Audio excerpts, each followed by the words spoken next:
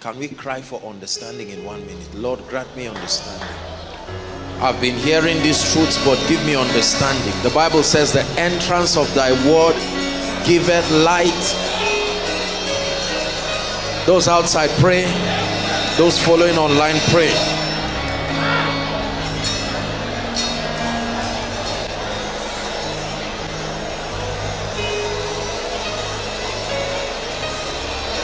Hallelujah.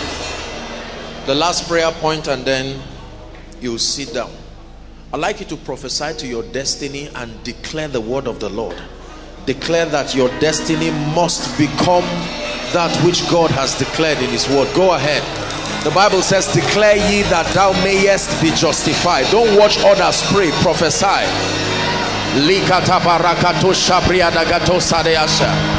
Son of man, can this destiny live again? And he said, prophesy. We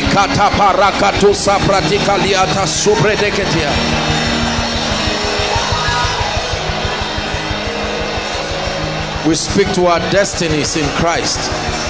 Decree and declare no failure, no defeat. A life of total victory, total victory, absolute victory on all sides in the name of Jesus.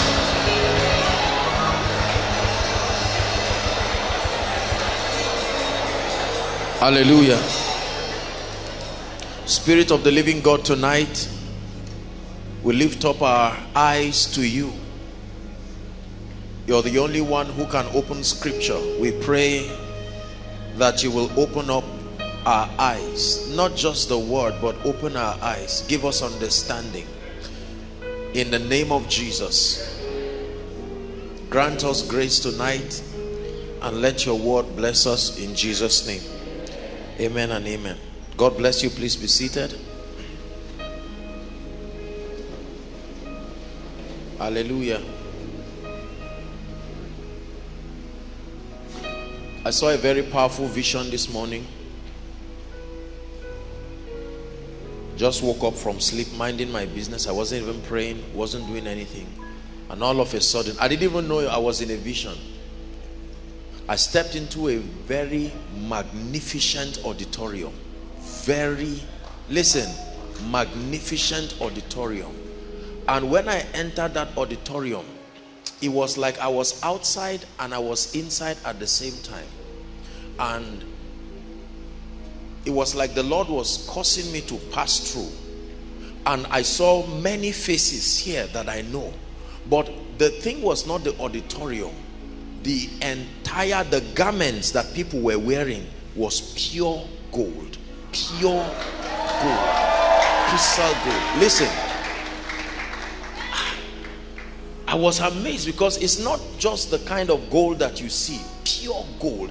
I saw people that I knew in the physical were even struggling. In my mind, I said, what are these people doing with gold? Pure gold. Nobody was even concerned about the gold. People were just worshiping God. Some were lying down, but I saw pure gold. Listen, immediately I saw that.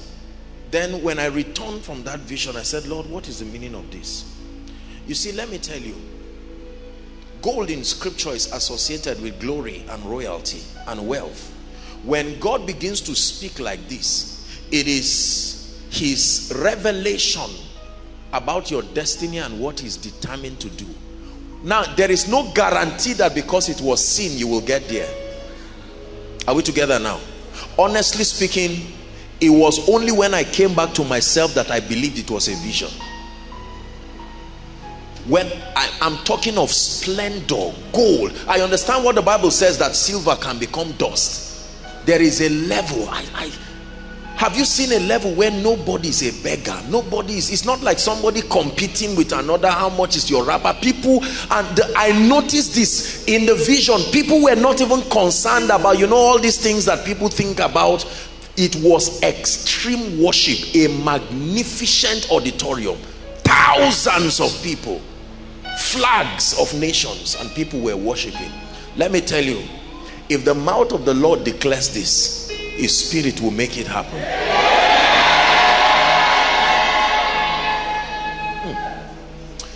We have grown up in environments that have cultured us into believing we will never amount to anything. Are you hearing what I'm saying? We're largely victims of the programmings and the limitations of our environment. So when God utters a word in his majesty, I hope you know that every man speaks according to his ability.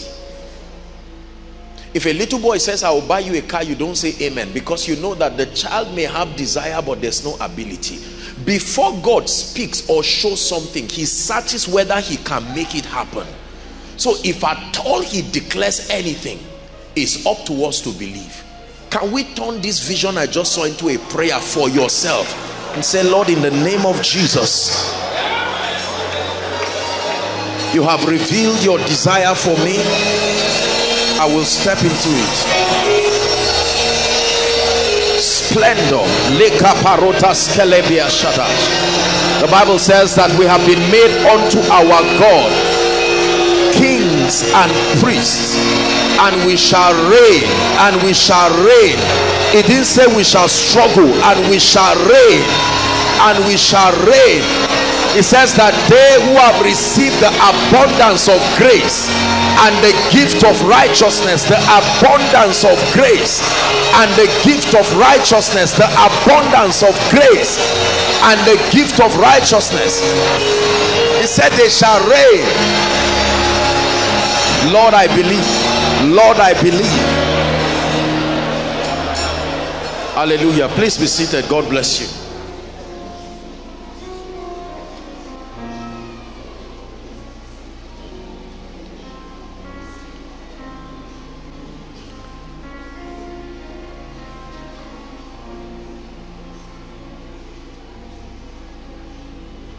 I began challenging us last week about a mystery that God showed me.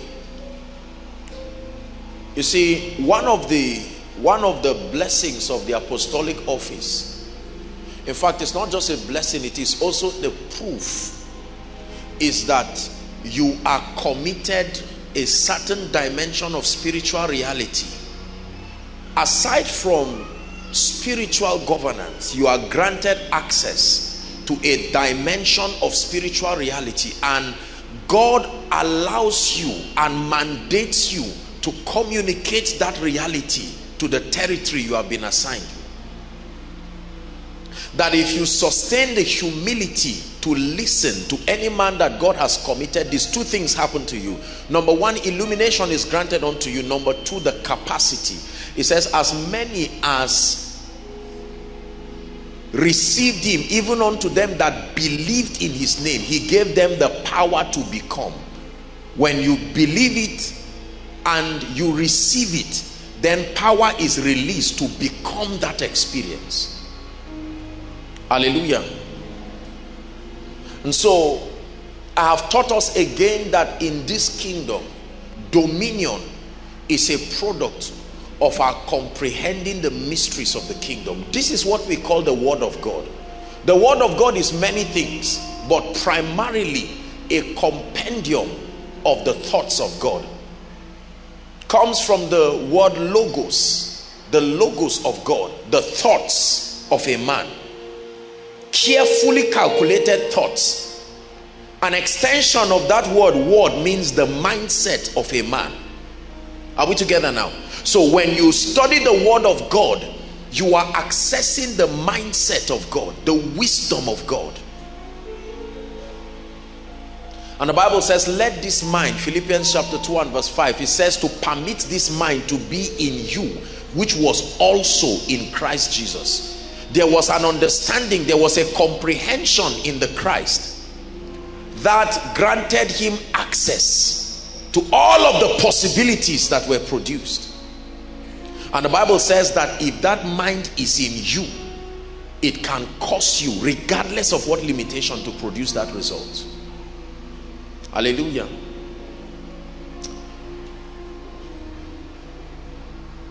This Bible was given to us as a gift. Holy men, the Bible says, wrote as they were inspired of the Spirit.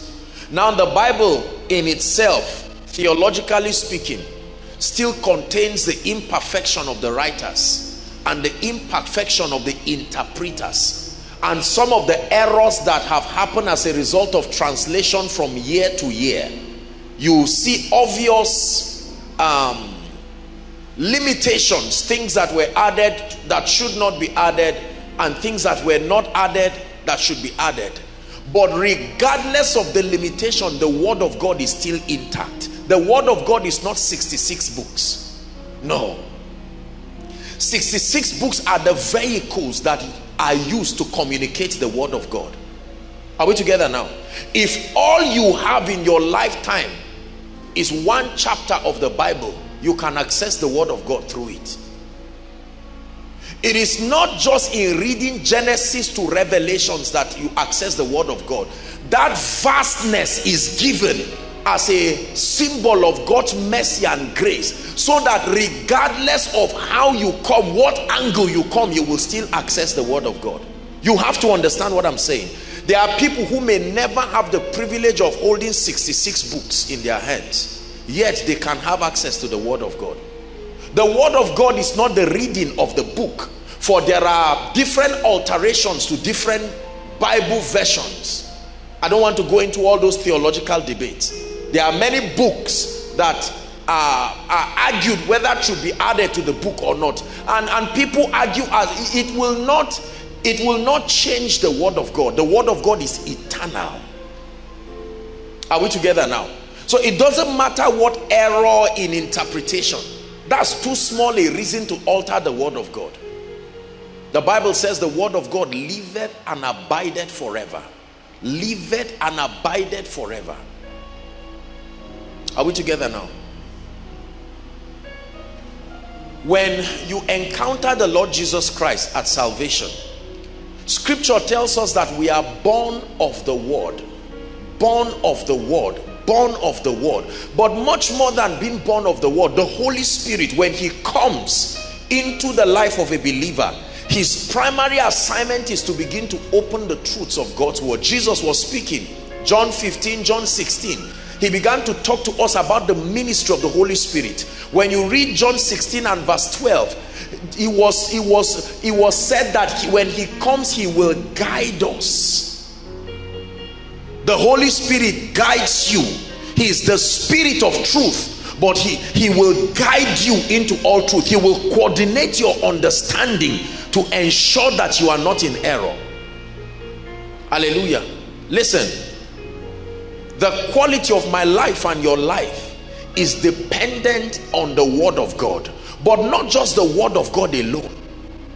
I shared it last week. Remember, our access to it first, then our ability to engage the word. This word of God issue is a very serious issue. Two scriptures all said the same thing. Deuteronomy chapter 8 and verse 3.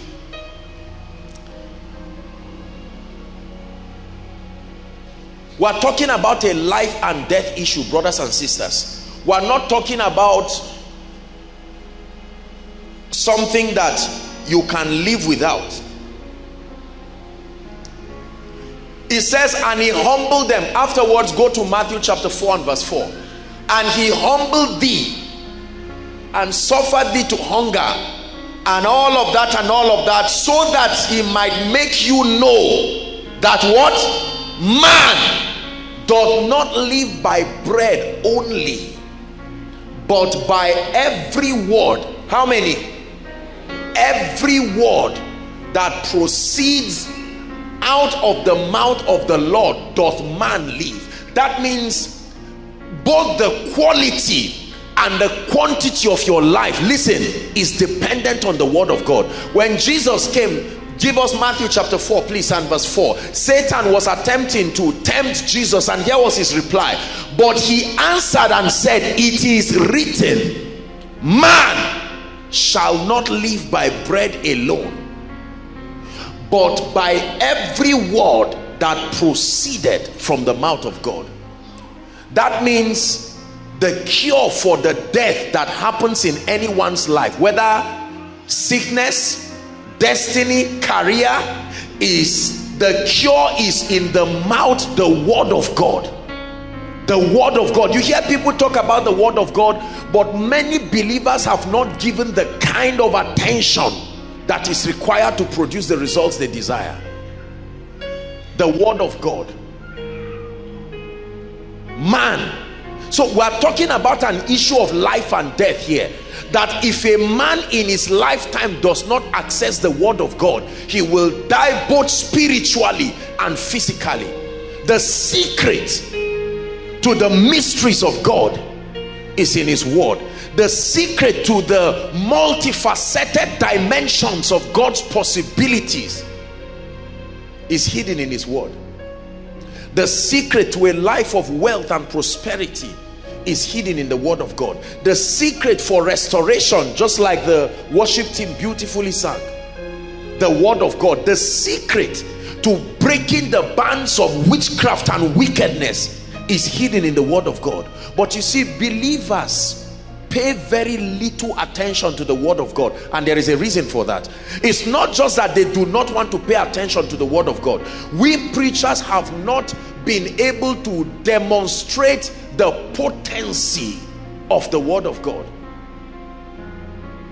We will rather sit from morning till night in people's offices begging them than to stand and access the word of God. We will rather bribe and do all kinds of things and cut corner. It is because we have not been taught the potency of the word of God and its ability to change everything. The word of God is reliable. The word of God is dependable. The word of God is worthy of your trust and your commitment. Please don't forget this. The word of God is reliable. The word of God is faithful. It would deliver as promised.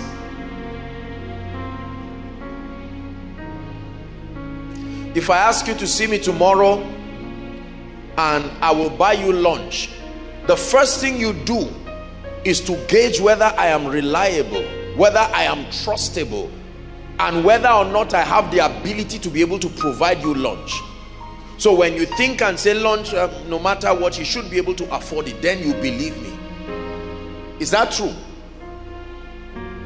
Everything, brothers and sisters, declared by the word of God for your destiny is doable by the word. The word of God is not a scam. The word of God is not some fraud, some trickster. The word of God is not a religious system of indoctrination that just makes men identify with a deity. So there are many of them and you choose the one that is most reliable. No. The Bible says that heaven and earth will pass away. Listen carefully. Heaven and earth will pass away. It says, but the word of God remains eternal. I do not trust anything that is not built upon the word. I don't care how solid it looks. You are watching a mirage. It will evaporate. The vicissitudes of life will force it to move away. Are we together? It says that he that heareth my sayings and doeth them, I will liken to a man that built his house on a rock. The issue is not the house. The issue is what it was built on. Brothers and sisters, our lives are in a big risk because we are building our lives on visions. We are building our life on emotions, building our lives on uncle, connection, degrees, building our lives on lottery, building our lives on business, building our lives on money, building our lives on intelligence. That's a risk. It's the same thing as sitting in a car and driving backward with your eyes closed. How safe is that? Yet the risk we are taking by ignoring the word of God is worse than that. And we do it every day. For some, it's been so all their life. My assignment is to bring you to a point where you appreciate the invincibility of the word of God. My assignment is to indoctrinate you, to bring you to a point where you become one experientially with the word, that your life is built upon the word. Brothers and sisters, I give you a guarantee, you will never fail. I don't want to know what is happening in your life. You will never fail.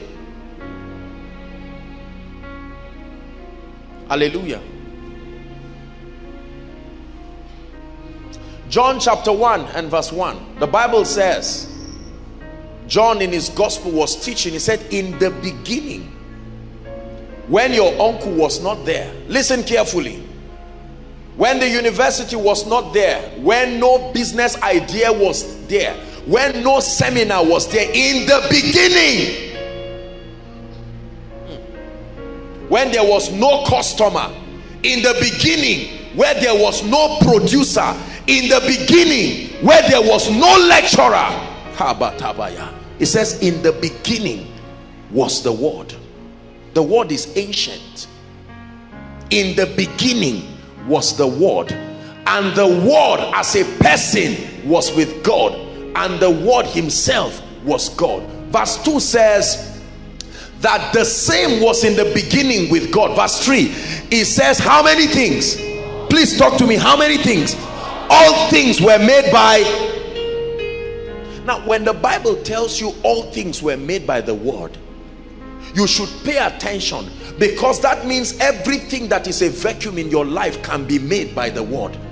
Your finances can be made by the Word. It's not there. The Word is what will make it. The ministry can be made by the Word. The home can be made by the Word.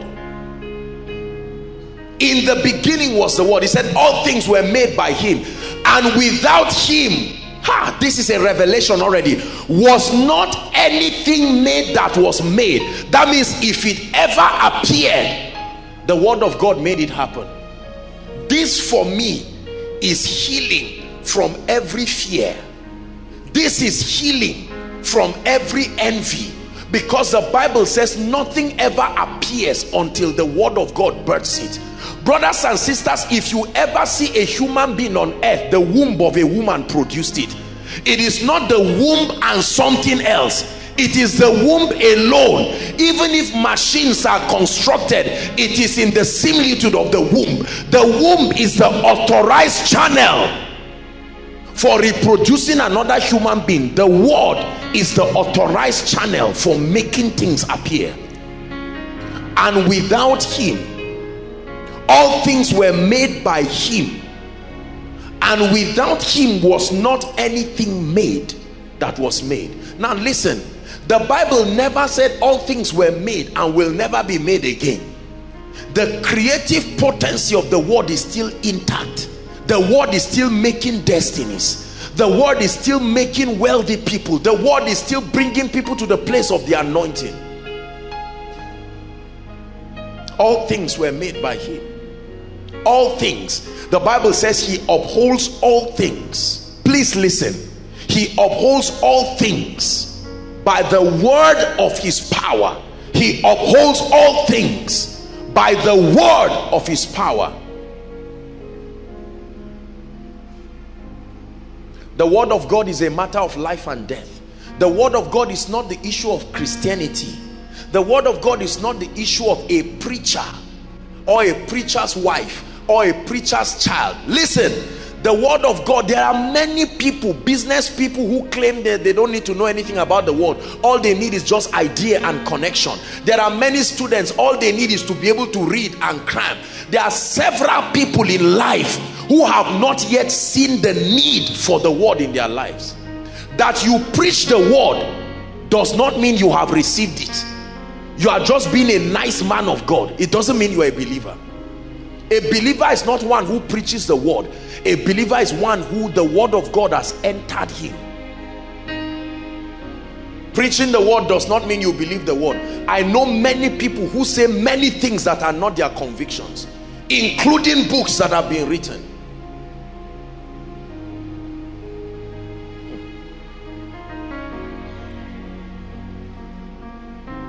First Peter chapter 1 and verse 23. In his epistle, Peter is teaching us something. First Peter chapter 1 and verse 23. First Peter, help us media, chapter 1 and verse 23. It says, being born again, not of corruptible seed, but of incorruptible, by the word of God, which does what? Liveth and abided forever. No uncle abides forever. No system abides forever. History and archaeology chronicles many kingdoms that have risen and fallen, many systems of government that have risen and fallen, but the Bible says the word of God liveth and abided forever. The word of God is the only way to commit God to the affairs of your life. The word of God is not one of the ways. It is the only way an individual, a believer, can commit God to the affairs of his life. You ignore the word of God, you will pity yourself and just become emotional, believing that God is in the affairs of your life. Many of we young men are trying to build our lives without the word of God. With our pride and arrogance, believing that we can build our lives. Many people are building homes without the word of God. Many people are building financial destinies without the word of God. When you talk about the word of God, they don't exactly refuse it. They are passive about it. They have not seen how to engage it.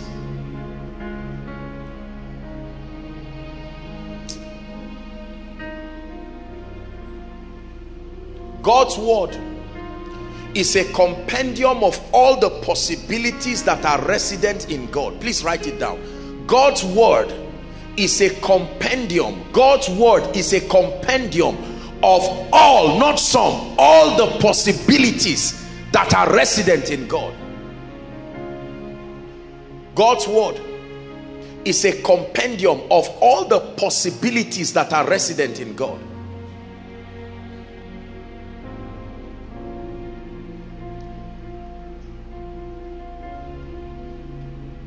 There are many things that the word of God can do. A number of them, not all of them, a number of them were chronicled in this Bible.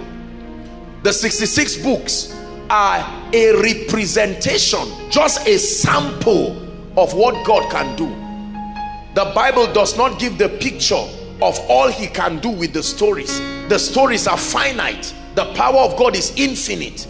Meaning that if the Bible were to be written continually, there are more things that we will see about God. The Bible says many miracles Jesus did which were not recorded in this scripture, but this has been written because it is enough to make us believe. Hallelujah. The Bible is a compendium of all the possibilities.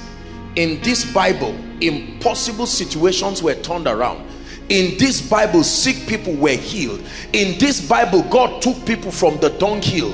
In this Bible, farmers became prophets. In this Bible, prostitutes became the great grandmothers of Jesus. In this Bible, God turned around families. In this Bible, money failed and God turned the economic situation not of individuals, of nations. In this Bible, men lost things and received it back. In this Bible, God stepped in miraculously. In this Bible, angels fought for men, so that when you see it, you can have a consolation that the word of God is reliable. Are we together? The word of God is dependable. The word of God is trustable. You can throw your life to it.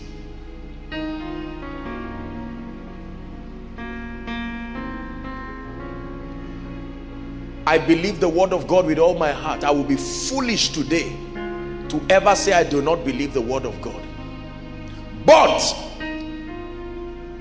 the missing link for many people is that they do not know that the word of God does not work automatically. Let's walk this thing now. This is where the foundation of many believers' confusion comes. Somehow they believe that if the word of God is powerful and potent, it should be able to work regardless of my input. That thing, I believe with all my heart, is a doctrine of demons. The Bible says that the Spirit speaketh expressly, that in the end times many shall come and be deceived, and they shall give heed to strange doctrines, and that includes the doctrines of demons. One of it is the misconception of the operation of the word. This is what I want to drum into your spirit, the operation of the word, how the word works. Hallelujah. The word of God does not work automatically. It was Jesus himself that taught us in the parable that the man was good.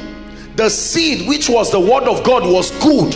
The Bible says that he planted all kinds of seeds. Some fell by the wayside, some on thorns. Is that true? Some on a rocky ground, and some on good soil. Very good word, accurate seed. But there were some soils that made the word of God not to produce, to the extent that birds were able to come and carry the seed. They were not afraid. They ate it. Listen to Jesus's own interpretation. He said that the seeds that fell by the wayside are those that immediately they hear. He says Satan comes. Satan is not afraid of the word. Satan is afraid of your understanding and your engaging it. Don't you ever make a mistake of lying to yourself that just because you have the word of God, the devil will run away. Have you forgotten that he was Lucifer, the light bearer? Satan was the custodian of the mysteries of God. It was his office in heaven. Satan does not fear the word, brothers and sisters. When Satan came to Jesus, he used "it is written." Good student of the word. Satan is never ever, your access to the word does not scare the devil. It is your understanding and the capacity to release your faith to it. That's what paralyzes the gates of hell. That you have a word of healing does not mean you will be healed. That you have a word of prosperity does not mean you will prosper. That you have a word of prophecy over your life does not even mean that things will be all right. Is God helping us tonight? Please, I beg you in the name of Jesus, I want you to listen to me.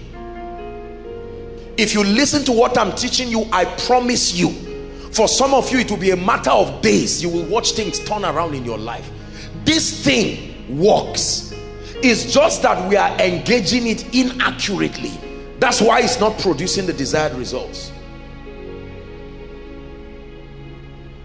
The word of God does not work automatically. No, sir. They heard the word just like we did, but the word did not profit them. If you do not profit in business, what happens to you? You lose. There's nothing like neutral.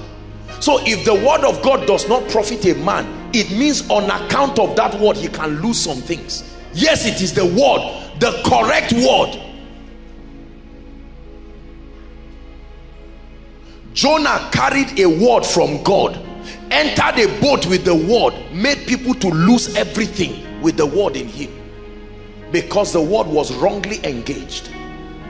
The word was from Nineveh, and he carried a correct word and ran against God, and people suffered. That you are holding the word of God and handling it wrongly may even be the reason why certain things are not going well.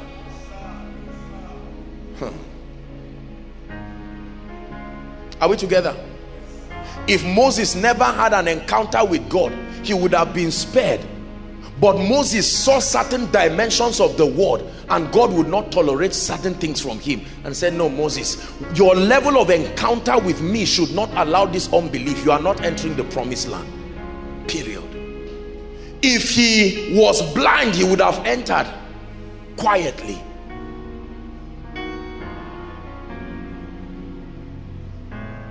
The word does not work automatically. Many believers in the body of Christ, this is what we have been taught. The moment, come doctor, the moment you find the word, believe it, confess it, go and sleep. Hey. Listen, I'm putting my hand on my head because it's worth lamenting. I am a confessor of the word. Listen, listen, listen. This is a system. Go and buy rice, buy fish, buy oil, drop everything, heat your pot and go and sit down. Talk to me, ladies. That sounds to me like rice. Well prepared rice. No, sir. While you are in the parlor, keep rejoicing that your food is getting ready. You are doing the right thing, but after a very wrong approach. Are you seeing that now? This is what many of us have done. We just get a scripture in the name of Jesus Christ. The Bible says, I shall lend to nations, I will borrow. That's correct, but incomplete. Correct, but incomplete. The precepts of the kingdom is line upon line. You don't jump steps and choose the one you like and say, God, let it cover the rest. No, sir. You are having the readiness to judge disobedience only when your obedience is complete. That means your obedience can be incomplete. It is obedience, but it is not complete. Are we together? Yeah. Planes have crashed because the pilot did everything right and missed 1 or 2 steps. Have you seen people have accident because they just slept? The car was going well, the fuel, but they missed a step, and that led to a ghastly motor accident that took the lives of many. Listen to me. Nobody will build a destiny just by saying, because I have seen the word of God, and just jumped around it. It won't work that way. I want to show you tonight how to engage the word. I started last week. I want to show you the operation. How does this thing work? The Bible says to follow them who through faith and patience have obtained the promise. Let me tell you something. You see, I love everybody, but I don't listen to everybody. I love everybody. I am open to learn, but I have cultured my understanding because there are certain predictable results I want to get. I don't want to waste my time at random, being in confidence today and then being confused over what I believed yesterday. I want to coordinate my understanding to make sure that I attain something very tangible. I've always shared it is like taking lectures everywhere. Will you be awarded a degree at the end of it? Today you go to medicine, next tomorrow you just hop to Faculty of Arts, and then next tomorrow you just go to PG block and just stand by the door and attend anything. You are writing. After many years, you have been engaging randomly. It is your constructive engaging of knowledge that coordinates your understanding along the path of a field. This is how it is. Many of us are not in ignorance of what we want, but we lack the requisite knowledge, and we have not taken advantage of the grace that has been supplied, or we have not understood the operation that will lead to that outcome. This brief teaching tonight is going to be a mighty deliverance for many people. You will see what we have been doing and why it looks like regardless of our prayers, nothing is working. And it will be a deliverance, because if God does not come now, you will continue till 2021 and it will not work. Because brothers and sisters, God is moved with your tears, but he acts based on his word. He is touched by your tears. It's called compassion, but only the word of God compels him to action. The darkness, the hovering round of the spirit did not bring light. Wonderful, sympathetic to that environment, but until the word of God came, nothing changed. Hallelujah. Engaging the word of God. Scripture says that the entrance of thy word giveth light. Listen, the entrance of thy word giveth light, and then it gives understanding to the simple.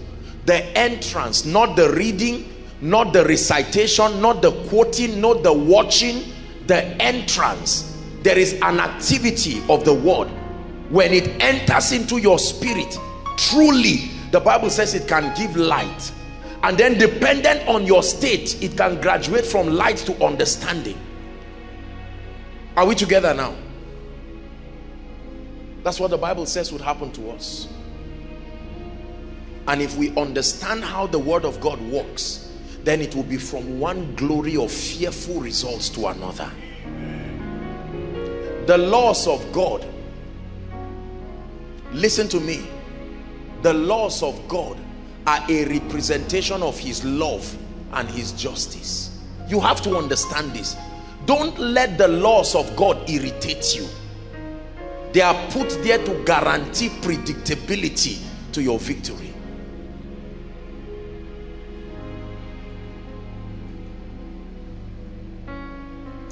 Thank you. James chapter 1. We're reading from verse 22 to 25. James chapter 1. Apostle James is teaching us now. James chapter 1. But be ye doers of the word. Everyone say doers of the word. And not hearers only. Then he says, if you are a hearer only, what are you doing to yourself? Deceiving yourselves. To 25. For if any be a hearer of the word and not a doer, he is like unto a man beholding his natural face in the glass. For he beholdeth himself and goeth his way, and straightway forgetteth what manner of man he was. But whoso looketh into the perfect law of liberty, what is it called? The law that liberates men. The law of liberty, that when you access it, it can set you free from any bondage, and continueth therein, he not being a forgetful hearer but a doer of the work. What will that man have? This man, whoever he is, shall be blessed in his deed. If something is happening to my results, I must go back. Is that not how mechanics fix a car? When you kick a car, it should start one kick and everything should move. But when you kick a car and engage the gears and they are not working, the mechanic steps back and says, okay, let's array a number of problems that might be wrong. Maybe the gear system, maybe the ignition, maybe the battery, and he begins to check. And then later, I see where the problem is. And then he fixes it. If he gets it right, the car responds immediately. If he gets it wrong, that car can be grounded forever. The problem is not the car. It was designed to work. There are times you will need to change mechanic. You just say, thank you, sir. You have been struggling around this car for a very long time. I appreciate your effort. And then you go to someone who can help you understand this. While he's fixing it, you're just watching him and hoping he's right. The most important thing is the result. Is the mechanic you are waiting for. Sometimes he will tell you, go and outsource certain things and bring. We will add it to this car. And then it will work. That's how your destiny is. That's how your prosperity is. That's how the increase of the anointing in your life is. There are people who have been anointed. All that they have learned is how the anointing comes. They have never learned how it grows. So they are at one level forever. They are anointed, but you never see growth. Everything in their life is at the same level for a very long time.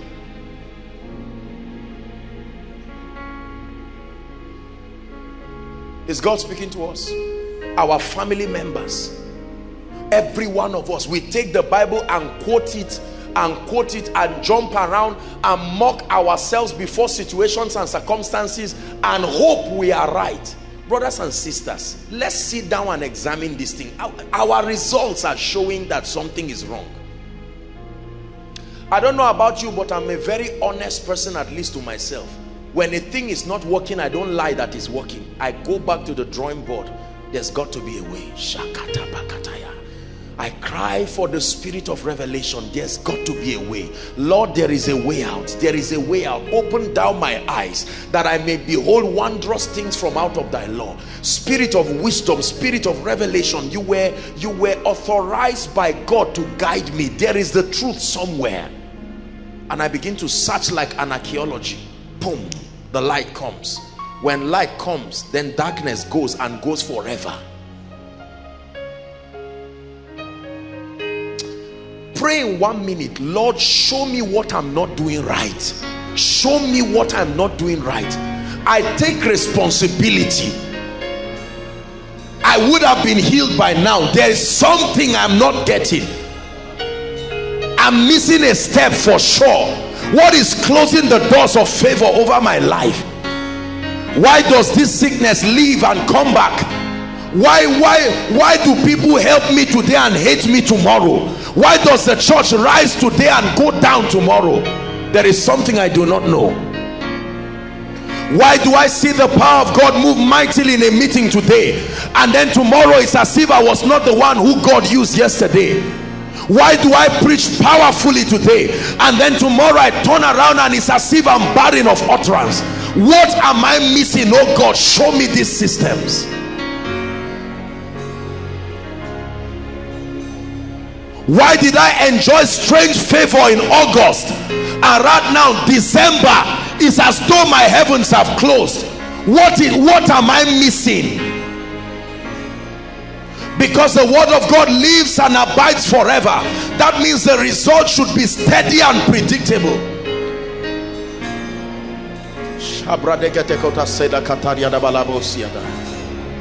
Lord, I'll not be ashamed when you reveal to me. No, I humble myself. I mean business with my destiny. Open my eyes to where I'm making the mistake. Open my eyes to the place where I'm missing it. That's the place where Satan has capitalized on my result.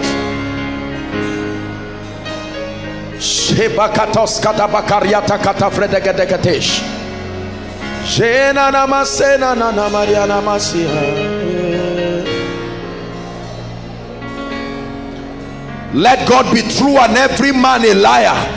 Let God be true and Joshua Selman a liar. God cannot lie. Something about my not understanding his ways is responsible for where I am. God cannot lie. God cannot lie. God does not lie. There is something we do not understand that is authorizing darkness.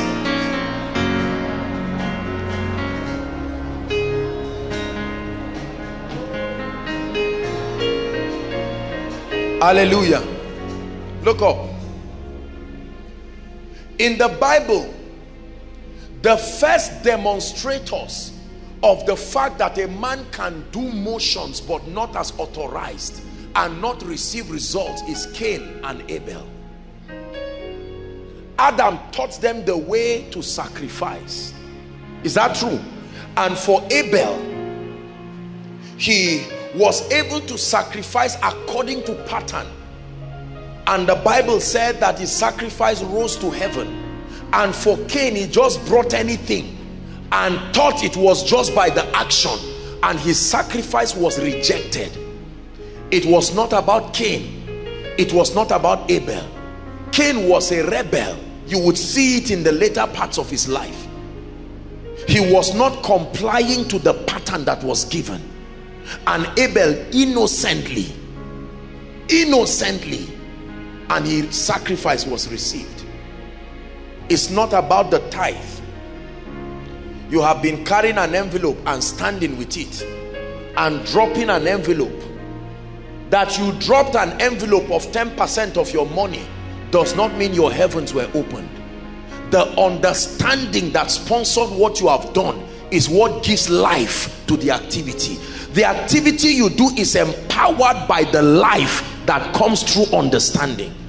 It is not motions. People package seeds and drop. They drop money. They do all kinds of things. They dance. They jump around. They confess. They fast and pray and do everything. There is no understanding. Listen, in my opinion, the worst man on earth is a madman, not a dead man. A madman followed by a blind man. These are the two most dangerous states any human on earth can be.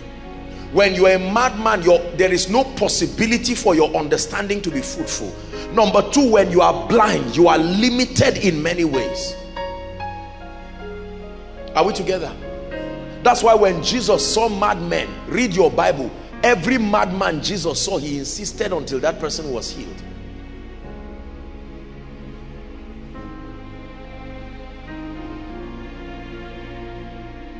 Why does the word of God seem to be impotent in our lives? Let me give you two reasons, and then we may share a few things if God grants us grace. Why does the word of God seem impotent in our lives regardless of our supposed engaging it? Number one,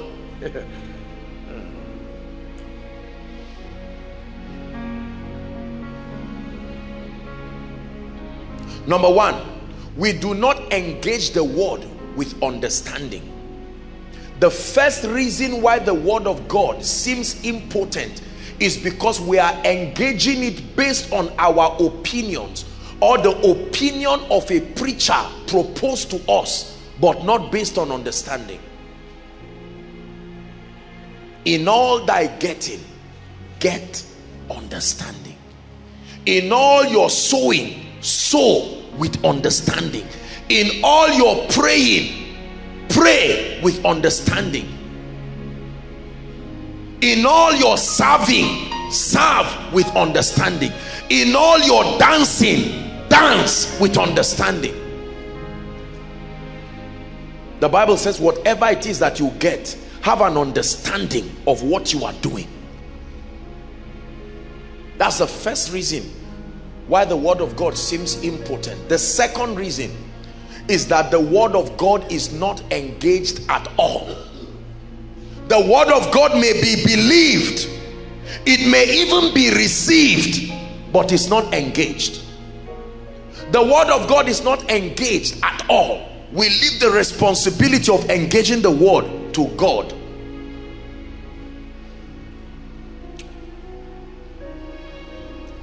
And let me tell you where this mistake came from.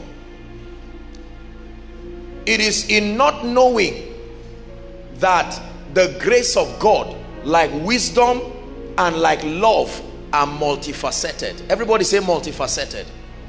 There are many attributes in the realm of the spirit that are multifaceted. The Bible talks about the height, the depth of love. Like wisdom too, the depth, the height. Grace has dimensions. Are we together? One dimension of grace is unmerited access, particularly the grace that saves. The grace that saves was so designed because there is nothing in ourselves and by our power we are able to do. So the system of receiving the grace that saves is to believe the report and confess the lordship of Jesus. The moment you do that, the Bible says you are saved. For with the heart, this is how this operation works. For with the heart man believes unto righteousness, Romans chapter 10 from verse 8 to 10, and with the mouth confession is made unto salvation. This is soteria, yes, but this was in the context of salvation. Now listen carefully. That's how that grace works. Now there is a dimension of grace that empowers you to do. You do, but the strength for doing is supplied by the Spirit. Are we together now? The Bible says in Ephesians chapter 3, I believe, and verse 20, it says, now unto him who is able to do exceedingly abundantly above all that we ask or think. Above that, who are those who are doing the asking and the thinking? You. I'm doing the thinking, I'm doing the asking, but I am doing it according to an ability that is working in me. In me. Jesus sent the 72. Go, you go and do the teaching, but there is a grace that follows you. These signs will follow you. You move and then it follows you. Now the challenge is when we take the concept of the operation of saving grace and apply it to every area of our life and say, for my finance, all I do is to believe and speak and it settles it. No sir, it doesn't settle it. Read your Bible. Deuteronomy chapter 28 and verse 1.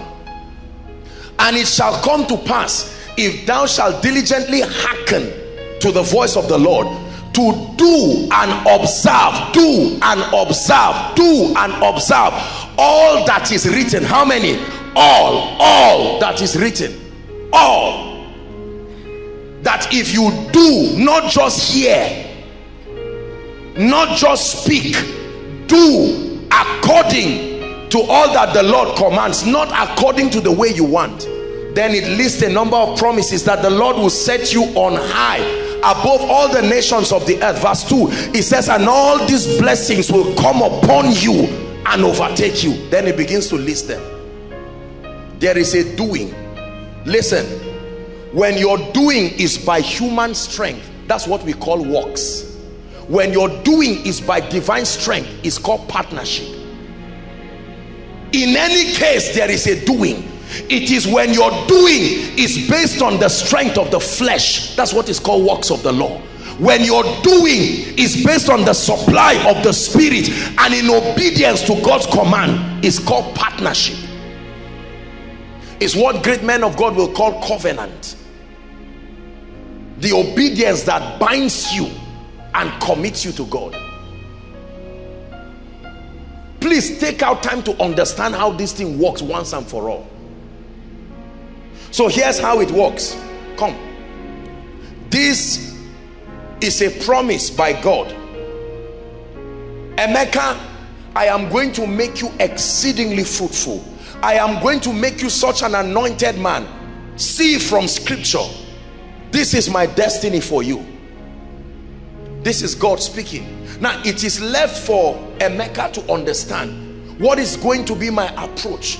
He can say, wow, what a great destiny. Lord, are you not powerful? Who am I? Weak human being like me. When we arrive, just let me know. And he goes back. That's exactly the kind of believer Satan wants. Because he comes and says, look, if God is mighty, why does he need to be assisted? You see how Satan plays with our minds? He said, God, he does not need your assistance, and he indoctrinates us into irresponsibility. And we step back and say, Lord, I just confess and leave everything. And God says, no. Right from the foundations of the earth, the lamb was slain, but the word had to come and become flesh and did things on earth in order for salvation to come to fruition. Why didn't he sit down and speak and say, after all, the Father had declared? He came, died, was resurrected by the Spirit of holiness, the Bible declares, and today is seated at the right hand of the Father. A physical coronation was done to him, although he was the Word. The Lord said to my Lord, sit down.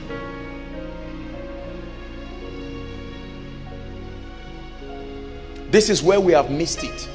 Either we are not engaging according to knowledge. The Bible talks about having a lot of zeal, but that their zeal is not according to knowledge. Or we are not engaging at all. Many of us are allowing God. Father, this is how we pray. Look up. Father, I pray, help my life. You see that kind of thing? It looks like a very honest prayer. Just because you are crying, Father, help my life. Look at my family. Lord, are you not looking at my father? What is, I'm reading that you are a merciful God. What is all this nonsense, oh God? Then you apologize and get back again. Okay, Lord, I'm serious. What I'm trying to say is, will you not step into my family? And God says, look, there is an ordinance. I bound myself by my own word. Are we together now? And then our parents just sit down and say, oh God, have mercy on our finances. Lord, there are demons disturbing us in this house. Which man of God will come and help us now? You see that? And we keep saying all these things, and then we discuss and hope it will happen. Or a preacher says, oh God, increase my ministry. I've been standing, no members, no workers. People come and receive miracles and go. I am a very sound man of God, but there's no increase. Those groups of people will never receive any testimony. I guarantee you. If you are one of them, I show you the way out this night, because it will never change. Nothing changes until it is engaged. If this gentleman is not a human being. He stands here and remains here. That's what Sir Isaac Newton taught us in mechanics. Is that true? For this gentleman to move, I must apply a force that is greater than where he's standing, and it moves him. Is that true? This is how your destiny stands and remains. This is how your finances will stand and remain. This is how witches and wizards will keep oppressing you. That you got up in the night and just mumble tongues for 5 minutes. In Jesus' name, I beg, just go. And then you just lazily put one coin on your message and go back to sleep. And then after that, you just get up and it doesn't bother you. You couldn't sleep in the night. But once it's morning, we forget the things that are behind. Those kinds of people will never rise. So how does the word, how does God himself prescribe that we operate the word? Let me show you. Number one,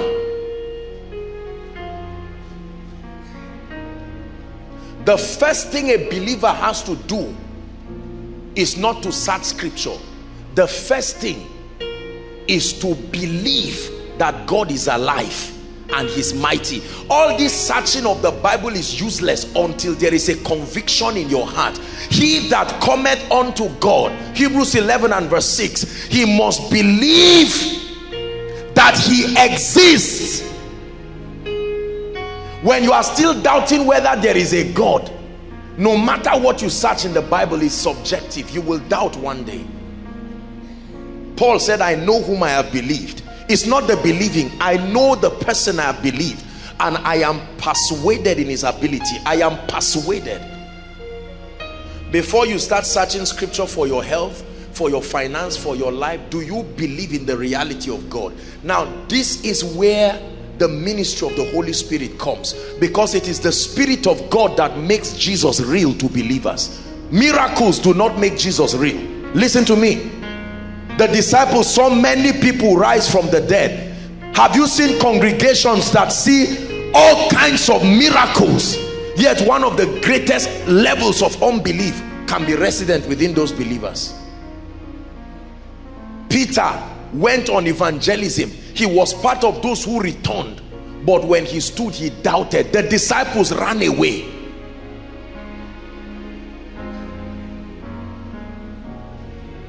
So the first thing is an encounter with God.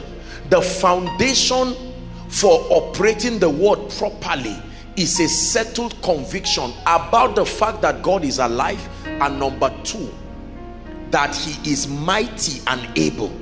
You have to settle that. Otherwise, your journey to exploring the word of God is a waste. Many religions teach all kinds of things about Jesus Christ and about God. And even in the Christian faith, there are all kinds of disturbing variations and understandings about God.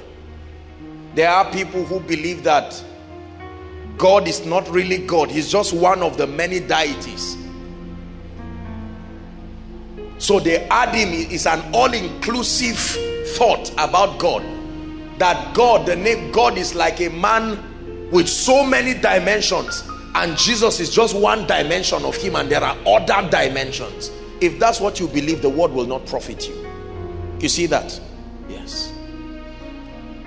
Number two, when your conviction is settled, now listen carefully. Number two is that there must be a searching. The Bible says, for everyone that seeketh findeth. There must be a searching. You don't sit passively and quote any scripture for anything.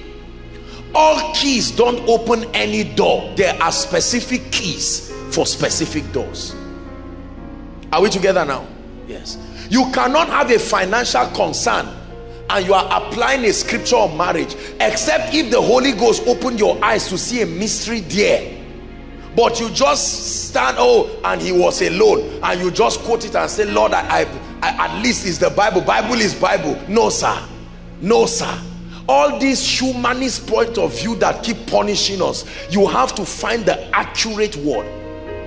The key to your kitchen does not open your bedroom. The key to your bedroom does not open your car. The key to your car does not open the safe of a bank.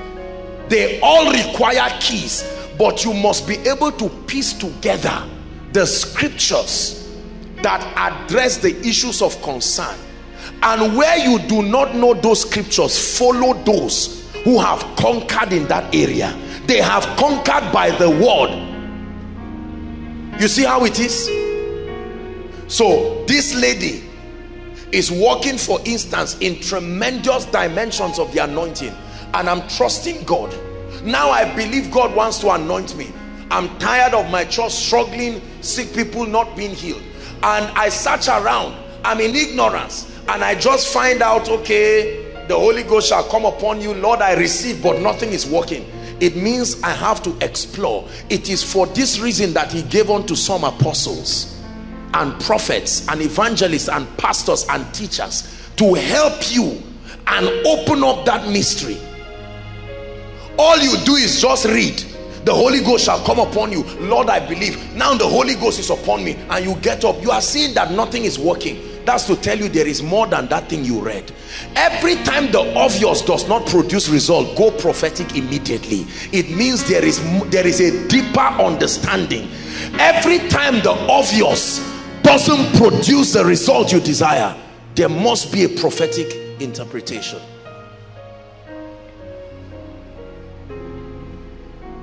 So I access her materials and I sit with the Holy Spirit, and then I trust him to begin to open me up. Now listen.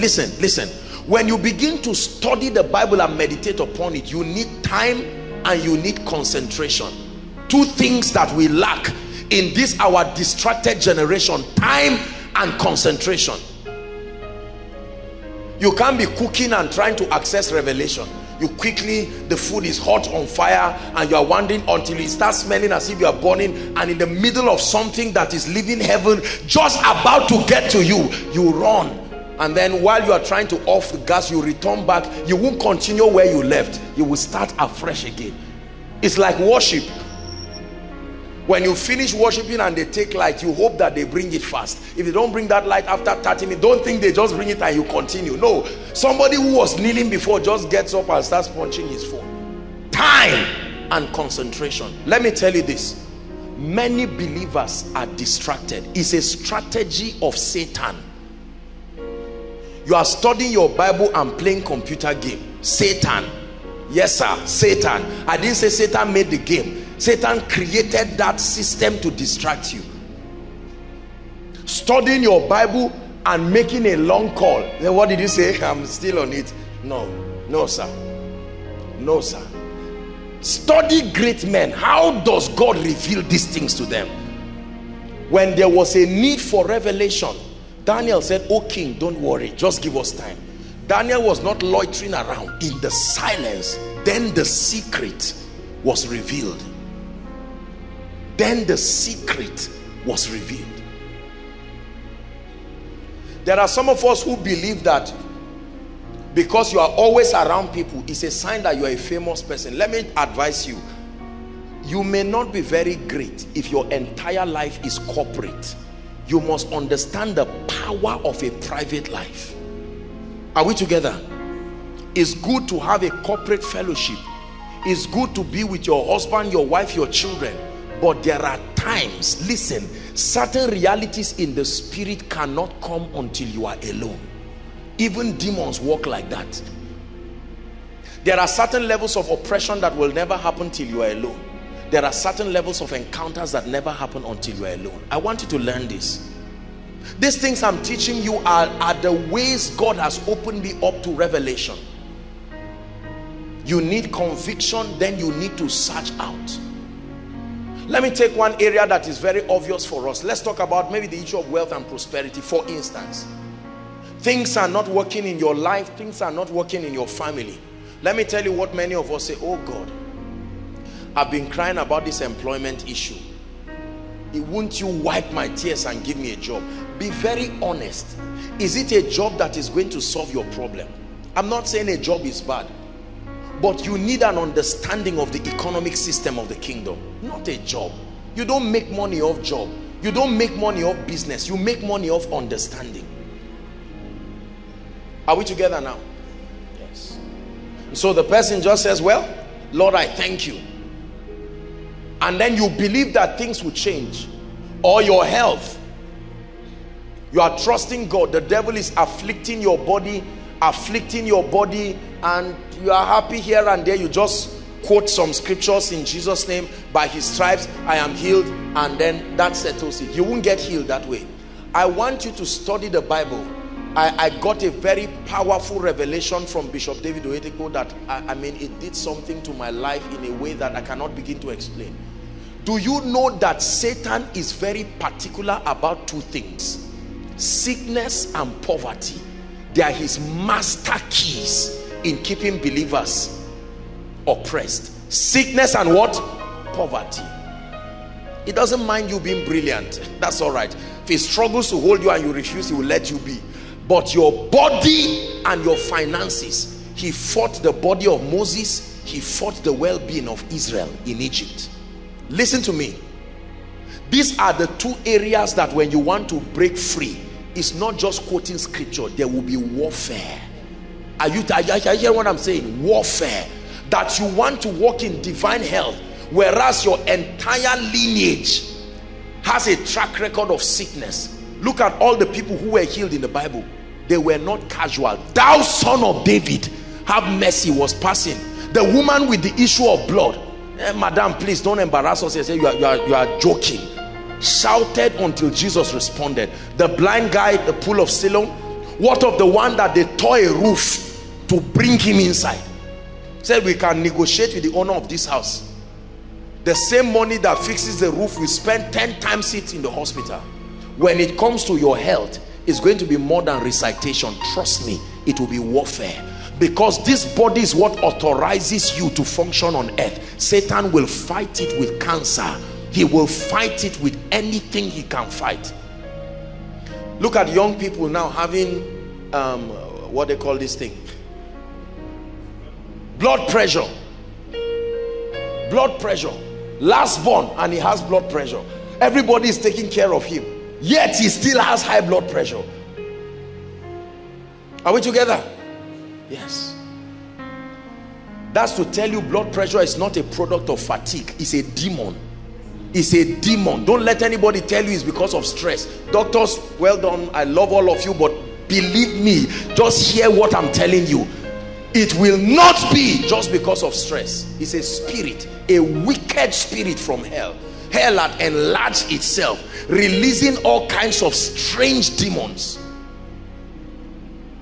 I pray for people and I look at certain sicknesses. I know that this has to be a demon. Praise the Lord. They say you are sick, but you find out that is when you are praying, all kinds of objects, you can't see it, but you are feeling it move from your leg to your stomach to your chest. Then it stops there, and very soon they say, you have a breast, a lump on your breast. That devil is a liar. That is a spirit. It's not just some kind of, I say you ate too much starch. No sir, no sir. Before we knew anything about nutrition, people were dying in the Bible. Every time they died and food killed them, they said there was death in the pot. They didn't say there was sickness. It's the spirit of death. Do you know there are certain manifestations of poverty that appears as sickness? You never get healed till your money finishes. Then by yourself, you get healed. You buy the highest level of Panadol, it won't go. Are we together? You pray and fast, it won't go. The moment you backslide, that headache just goes like that. Is that a sickness? No, sir. Is God speaking to us? And then finance. The demon of finance is even the worst one, because I've seen that one myself. Let me tell you why it is bad. It is Satan's deception in the body to believe that trusting to access the blessings of God is antagonistic to your spirituality and will alter your passion for God. Sir, poverty will keep you farther from God than a blessed life. Take it from me. When you stand and see an empty plate before you, you will be shocked to see that as holy as you are thinking stealing. Are we together? You know, we don't tell ourselves the truth in church. We lie to ourselves. Is that true? Is that not what is making parents to push children? You have to go and marry so. This guy is not born again, no problem. He has what can wipe our tears. Will you think like that if God has helped you? Please answer me. No. What of those who steal in the house of God? Do you think they were born thieves? No. The pressure that poverty brings. How many churches have people stealing from offering as they are counting the finance department? They write a check, a blank check. They quickly put their names there and pocket it. Poverty. The ladies that sleep with big men, do they sleep with poor men? Please answer me. How much does the poor man have? Is he not a big man somewhere that promises them that I will change your life? And you are there and your ends have not met. You don't know where dinner will come from. Yet we keep laughing and think it's not an issue. There are people now, some of you students, school is about to resume, and the truth is they don't know where the school fees will come from. So when you say let's pray, the person starts praying and later you find out that you've kept quiet by yourself. It's a spirit. How many men of God stopped loving God and stopped being serious? You can't sit down in a house where you have not paid the rent and you are fasting. Any knock on the door will distract you, no matter what God is saying. These are strategies of the enemy. Please, if all you think about poverty is just nice shoe, nice car, you are carnal. This thing is warfare. This is the destiny of the saints we are talking about. Bless you, darling. Are we together? How many graduates now, as soon as they graduate, they just say, Lord, I want to spend 1 year with you. And they just say, Daddy, I just decided to take 1 year for a retreat. And your father will say, come home. As if he wants to give you money. When you sit down, he will say, what did you say? Are you an idiot? It was with my pension I was running your school. You are staying 1 year to see God. That means I'm not a Christian. You better go and look for work. Your uncle was talking the other day, and the Lord is telling you, consecrate 1 year to know me for the destiny I'm showing you. But pressure is coming from anywhere and you dare not say no. You find yourself in a profitless job and you are crying every day. You say, I want to leave. Society says, you better don't leave. Hunger will kill you. Hi. May God raise a generation of people that will access these things. You know, years ago, I listened to our father in the Lord, Bishop Oyedeko, and as he said these things passionately, people criticized him. They still do.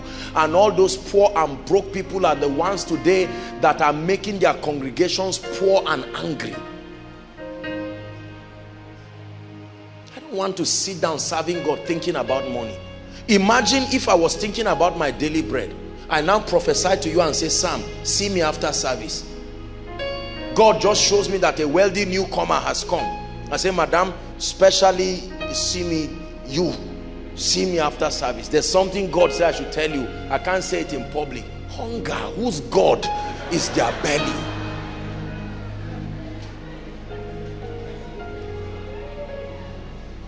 It's a very serious issue. I know we are laughing. I'm very serious about it. Let me tell you, prosperity has contributed to my concentration and the anointing upon my life. Yes, sir. Yes, sir.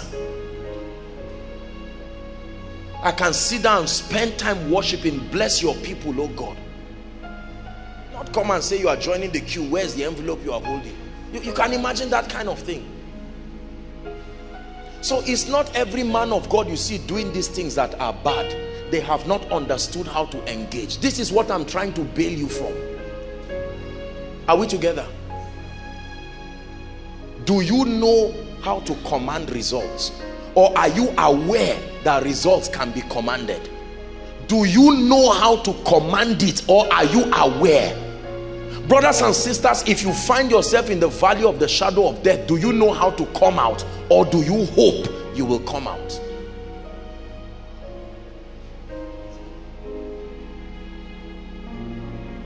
There are people playing gimmicks about the anointing. With shock, I watch the things that people do that they believe brings the anointing. And they will not listen. You see, one of the things I've learned with Satan is that, you see, pride and fear are power twins that Satan brings to your life to disturb you. On one side you are afraid, but on another side there is tremendous arrogance, so they will not learn. When I find somebody who has an understanding in an area I don't, I will not argue. No matter what I don't understand about what he's saying, I give his revelation a chance. There are very broke people who will sit down and analyze every pastor, listen to a message and say, this is not correct. Look at the person talking. Are we together? There are many people who have never prophesied. They have never seen anything. And they will tell you, hear God alone. Don't listen to a man of God. The person who is talking to you is talking and he wants you to listen to him. Yet he's telling you that you should not listen to a man of God.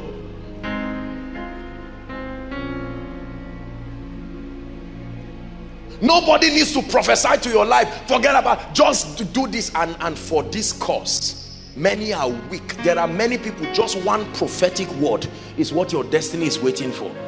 But they can stay for 10 years. They've done everything well, but one thing is needful and they've missed it. Are we together? Don't criticize what you don't understand. Let your heart be open to say, Lord, speak to me.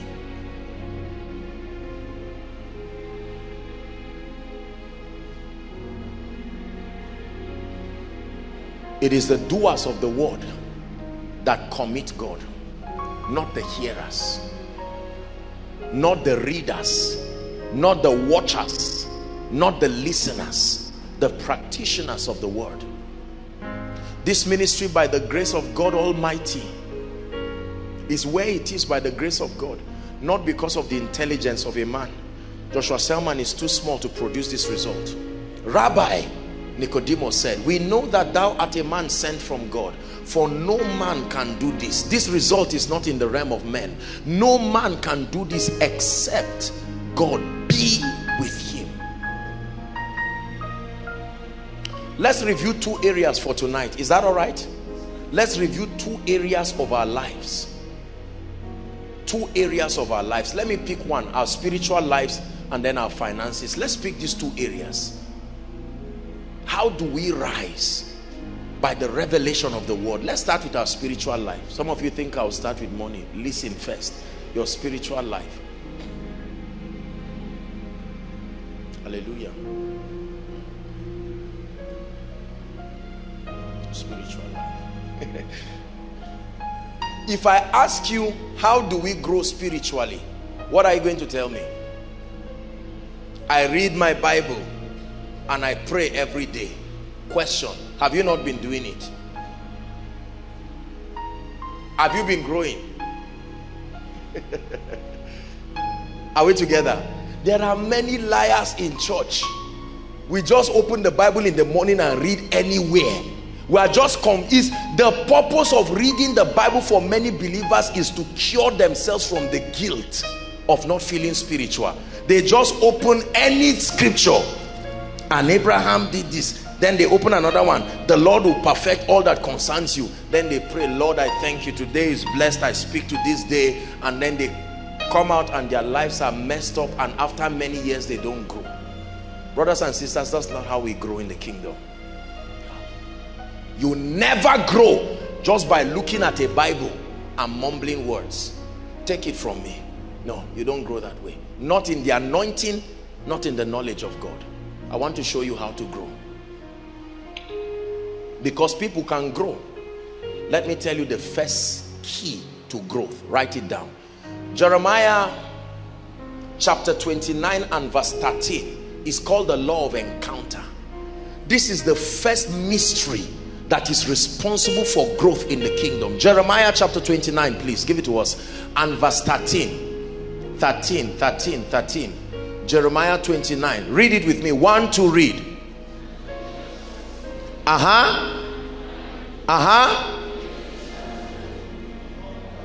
The last 3 words, please. 1, 2, read.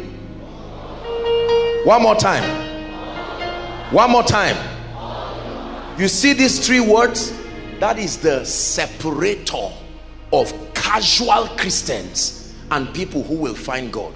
It says, and ye will seek me. Many are doing it, but you will only find me when you search for me with everything. Everything. Brothers and sisters, your motive and your hunger for God vetoes your fasting. It vetoes your prayer. It vetoes your study of Bible and your reading of books. There are many of those who wrote the Bible. They work in Zondervan, they work in ChristianHouse, the publishing companies, but they are not born again. Printing the Bible and walking around it does not bring growth. There is a depth of hunger. Read your Bible. Everyone who found God in the Bible searched for him with everything. Not a casual pastoral search, not a woman of God mama search, not a businessman theoretical search, not an academician search. Ye shall seek me. Hear what David said. A man who was full of encounters, as the deer pants after the water brooks. Reading the Bible does not mean you pant after God. It may just mean you are not yet employed, so you are whiling away time until your letter arrives and you get busy. Brothers and sisters, there is one thing I know. If you must remain in the faith, you need an encounter with God. An encounter that is higher than business, an encounter that is higher than money. That is the only thing that has capacity to keep you. If you don't have an encounter, I promise you, the busyness of ministry will make you go still.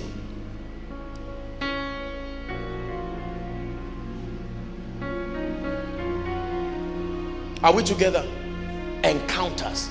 There are pastors who are good readers of the Bible, excellent revelators of the word, but there's no encounter. And you find out they rise. The moment ministry starts moving, you see an unbelievable deviation of convictions.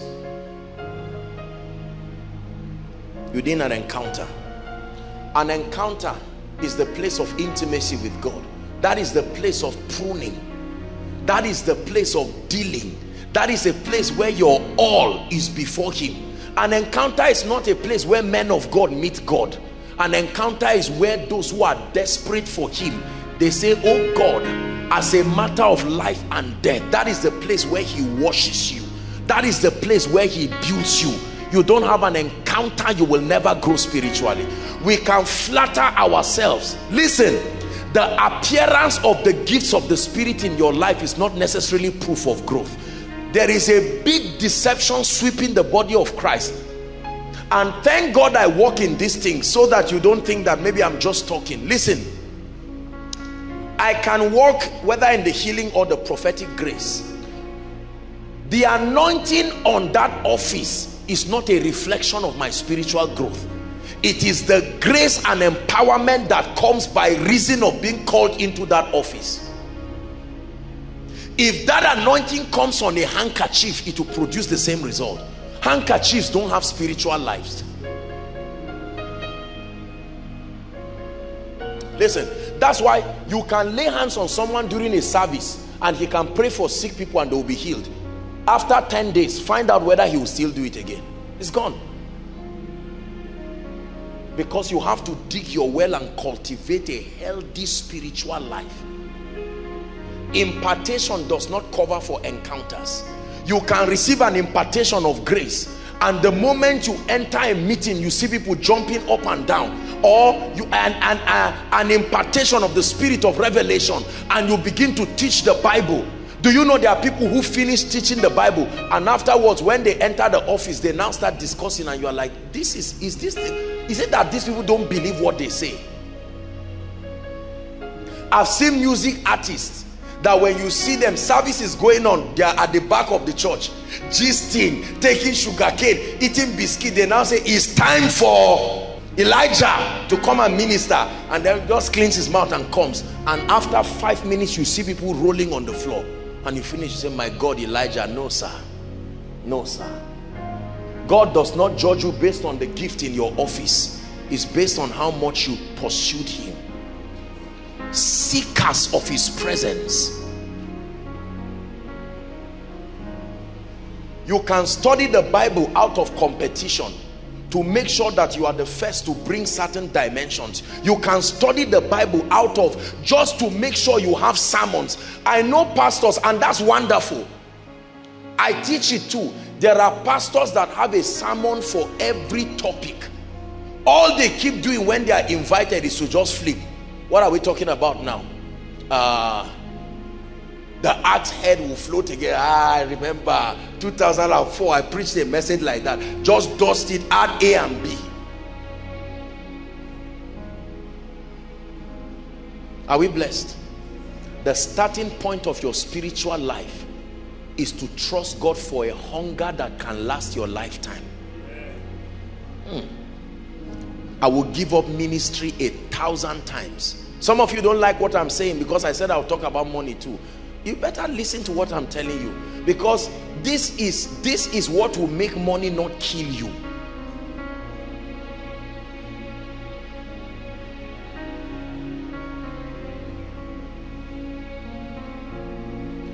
I want you to ask the Lord. He will tell you there is nothing in this life, nothing in this life that I cannot give God.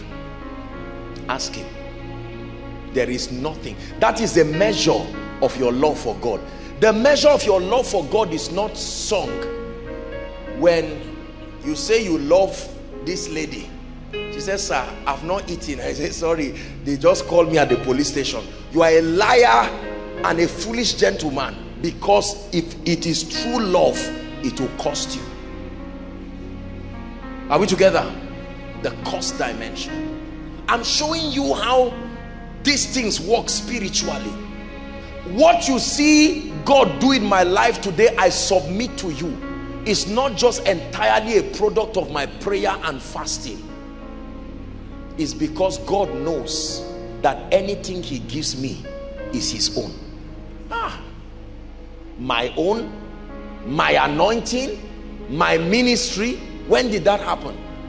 I'm showing you where we are missing it. Although we are still studying the Bible. How many pastors move around? Oh, my member, my choir, my this. And God says, all right, so you pay the bills, you decorate everything, you bring members by yourself. How many churches put pressure on their people? Go and bring 5 souls, otherwise you, pastor will look at you and say, I saw 3. Please, please, please. John Wesley said, set yourself on fire and the world will come and watch you burn. Where the carcasses are, brothers and sisters, that's where the eagle will come. There are people who have traveled from several cities and several places today because there is a fire. The key is not to go and call them. The key is to keep burning. The key is not to go and call them. The key is to keep burning. My heart belongs to you. My life belongs to you. When I go to pray, he is Lord of my prayer. I don't just go as if I'm a fool, as if you are chanting a charm. I approach God like one who is totally dependent on him. He is the Lord of my prayer life. Many of us think that the power is in the dissipation of energy. So when we do it and someone is watching you, you are hoping they are bearing it on record that you are a prayer warrior. No, sir. This is not how spiritual things work. Above the mercy seat, below the cherubims, there I will meet with you. There is a meeting place. And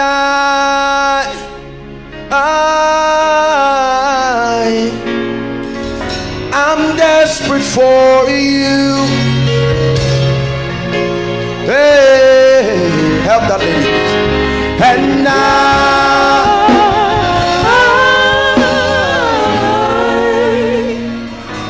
I'm lost without you. This is how it works in the kingdom. And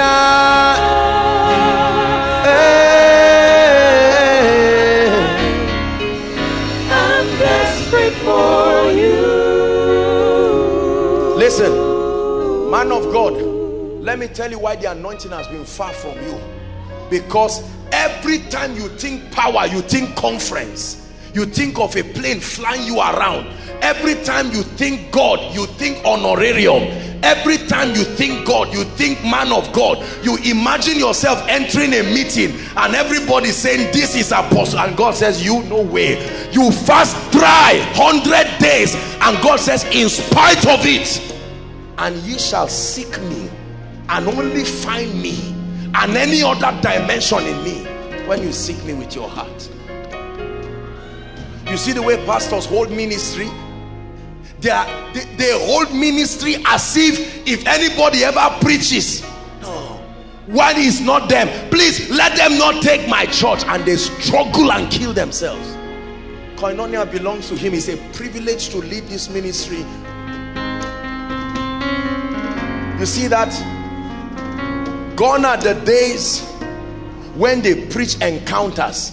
Now everybody just preaches, open the Bible, read, and somebody just quotes a scripture. Yeah, the deep things of God, and we bounce around like a debate, and while we are doing it, heaven is watching. That's why there is no life in what we do.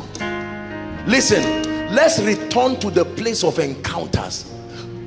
Ask anyone, those of us who started in this ministry, it was people and God alone at the back of a fence. This is encounter. Encounter is not sitting down and no. It is encounter that makes you to listen to a 30-minute tape and finish it in 3 days, because you will be offing it every moment. There were people who would gone are the days when people lock themselves from morning till night. Now when people lock themselves to pray, it is, oh God, give me a wife. Oh God, give me a husband. I'm not saying these things are wrong. Oh God, give me this. Oh God, I must graduate. Oh God, I must get a job. Service, what is all this nonsense? And ye shall seek me. Please, God is not a joker. Let me tell you, if all of you does not seek him, forget about it. There are ladies seeking God only to prepare themselves for ministry. No, you won't find God that way. If at any point you find yourself using God, just know that you and the anointing, you and glory, you are far. Please hear what I'm telling you. I never started, hold on, I never started my walk with God knowing I will even be a preacher. One gentleman came here, I think some months ago, with documents from his ministry, well articulated. And he said he has been listening, he wants to start a walk, and he just came to take my blessings. I said, wonderful, I believe God calls people. But what have you done? Have you taken? I looked at him, and at once there is the smell of the secret place. It's an aura. When you see people who are not those who are visited, it is their habitation. There is the aura. It's not in the huskiness of your voice. It's not in the preacher friendly tone. No, sir. Take all of me, Lord. You have my everything. Use all of me, Lord. Take all of me, take all of me, take all of me. Use all of me, use all of me.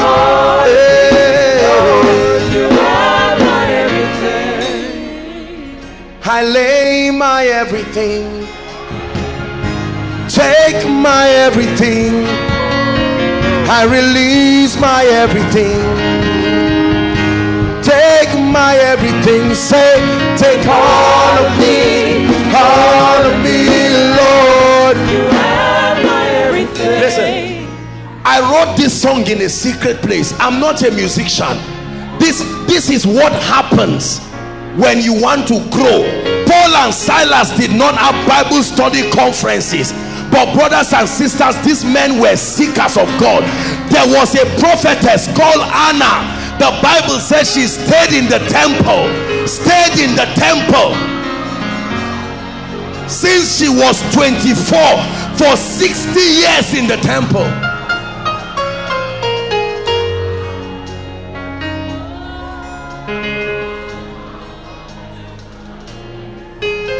Listen,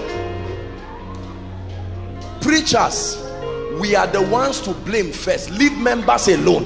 We don't have any encounter ourselves. We just come up and dress well. That you are preaching right does not mean it's releasing life. The life is from your secret place, not the Greek, not the Hebrew. Hear me, the life is from your secret place. It said the word is like a double-edged sword. That sword that enters the spirits of men. You can't fake it.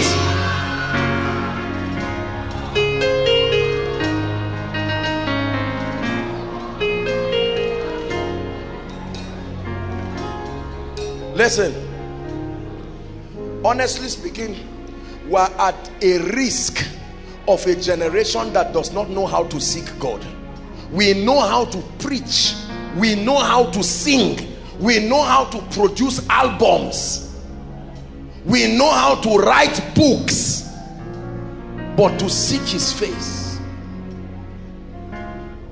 where you are fasting not because you want power, you are saying, Lord, show me more of you, reveal yourself to me. I remember those days in the night. Those of you in vet faculty of what they call it now, vet, there is a place, one of the neglected places. I would climb that place and go on top of the zinc in the night. I would be there till morning, crying and saying, Lord, I've created a place where no one can distract us. Reveal yourself. I wasn't looking for power. Reveal yourself.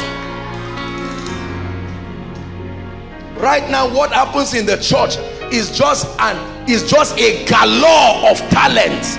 Galore of talent. I am this, I read this, I know this, I dress like this. No, sir.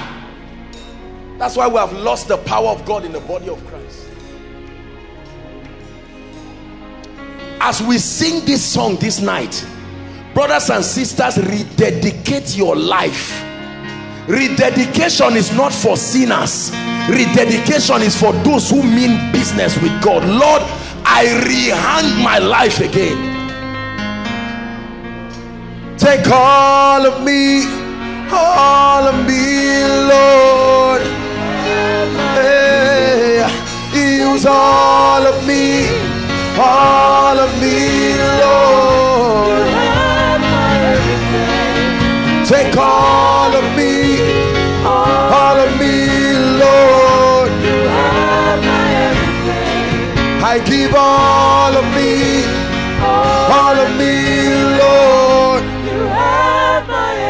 Listen, the Bible talked about a particular woman, because that woman was involved in all kinds of bad past. The Bible says she came before God with her treasure, a representation of her all. Let me show you how to get the heart of God. Other people were coming with all their, we know that Moses said this, and he said, this is not what I'm looking for. But here comes a woman. The Bible says she came with sparking nard, pure nard, 1 year's wages. A representation of her heart. And she knelt down before God. The king poured it. The Bible says she broke it. You can pour small and return small. You can give God your heart and take finance. You can give God finance and take relationship. Listen, you are not the first to go to school. Please hear what I'm saying, especially for we the young people. Don't let anyone fool you that walking with God does not pay. No. You want to do business with God? The price is death, not morning devotion. The price for encounter is death, not 8 hours prayers. That's too small. Giving God 8 hours of your time will not give him all of you. You need to give him everything. Everything. Not 8 hours. You want to see the glory of God in your life and your meetings? You can fast dry for 90 days. You will not see anything. You want to see demons crying out as you minister? Brothers and sisters, it's not running around to look for a man of God. A man cannot impart his secret place. No, sir. Impartation is only useful when you have set a foundation. One of the most deceptive things happening in the body of Christ now is this craze for impartation. People just write the names of 5 or 10 men of God around that they think are anointed and divide seeds like a business and hop from one location to the other. Touch me and then they snap. I got impartation from this. Hey, Jimmy, please, I got impartation for wealth. Apostle, I got impartation for this. Prophet, this, give me your own. Then they gather it in their room and lie to themselves that they are walking in those anointings. You are joking. You think God is that cheap? He said many are called though, but few are chosen. Gone are the days when you will stay as a neighbor with someone, like roommate, and you hear people groaning and crying before God in the night. Now people snort their way till morning. A pastor, a preacher.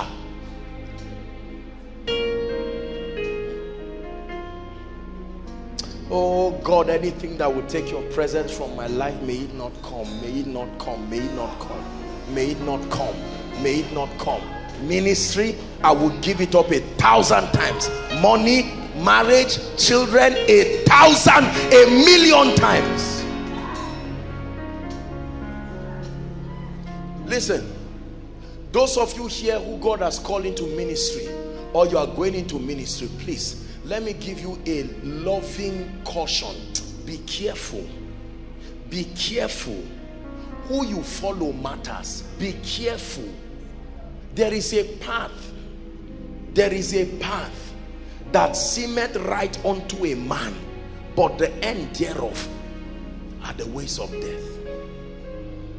You show you are a shepherd by demonstrating your hunger for God. People follow your hunger, not your talk. While you are talking, people are watching you and they will find out, is it true that this person hungers after God? Brothers and sisters, I have met preachers in my life who preach what I call a boring message, but the presence of God that left them left me going back to cry and say, from whence cometh this man? Which depth? Where did this, what did this person touch? That's what happened to me when I went to Reinhard Bonnke crusade. I didn't go there to hear revelation.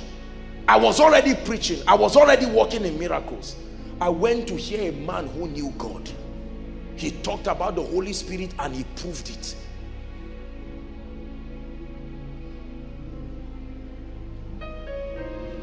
Let's return back to the secret place.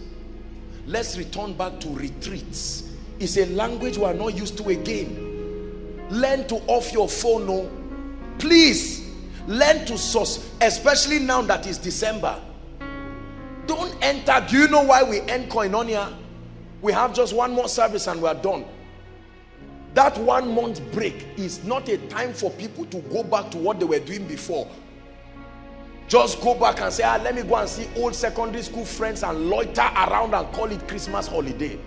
It's a time for some of the workers in the ministry who labor day and night to now go and lock themselves. I can't wait to finish the last service where I know that I have time. No more counseling, no more ministrations, and let me lock myself and cry and roll before the God of my salvation.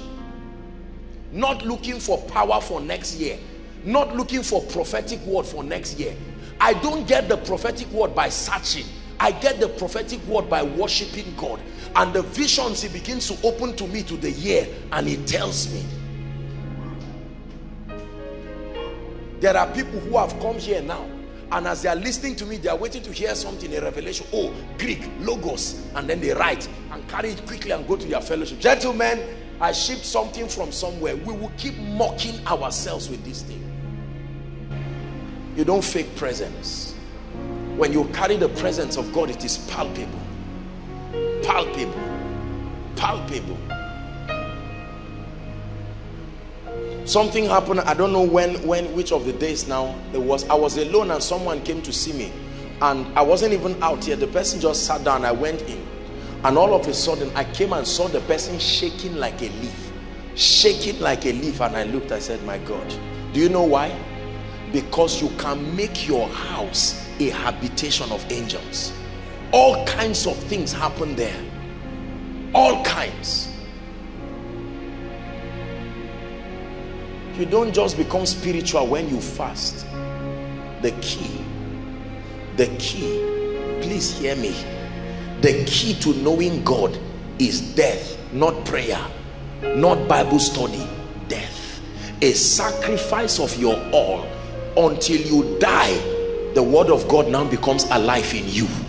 Until you die, the prayer now releases power through you. If you have not gone through that process of death, the way to the throne is the cross. You can't bypass the cross and just put a crown on your head and say, I've gotten to the throne. I wish I can go through this death for you. It is one thing I know that you cannot pass through as a group.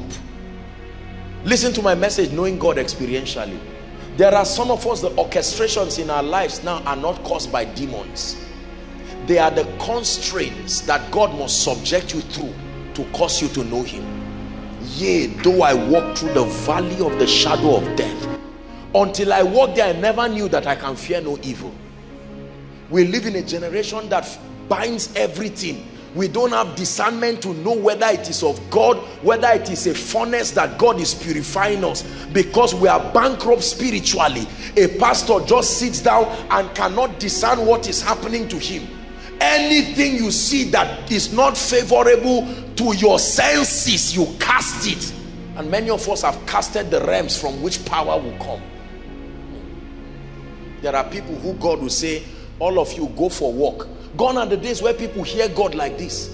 And somebody says, you, for you, 2 years you are with me, no work for you. And everybody is lashing on you and criticizing you and saying, this your stupid man of God has turned your head upside down. And you feel that pain, and it is in that pain you know something about God.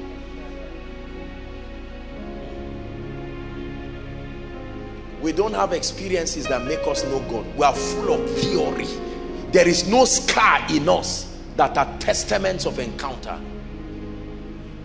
You don't know God by theory. People are in a rush to go for ministry. Some of us, when God called us, it took his grace to push us so, because we felt so unqualified in ourselves. We knew it was not the issue of intellect.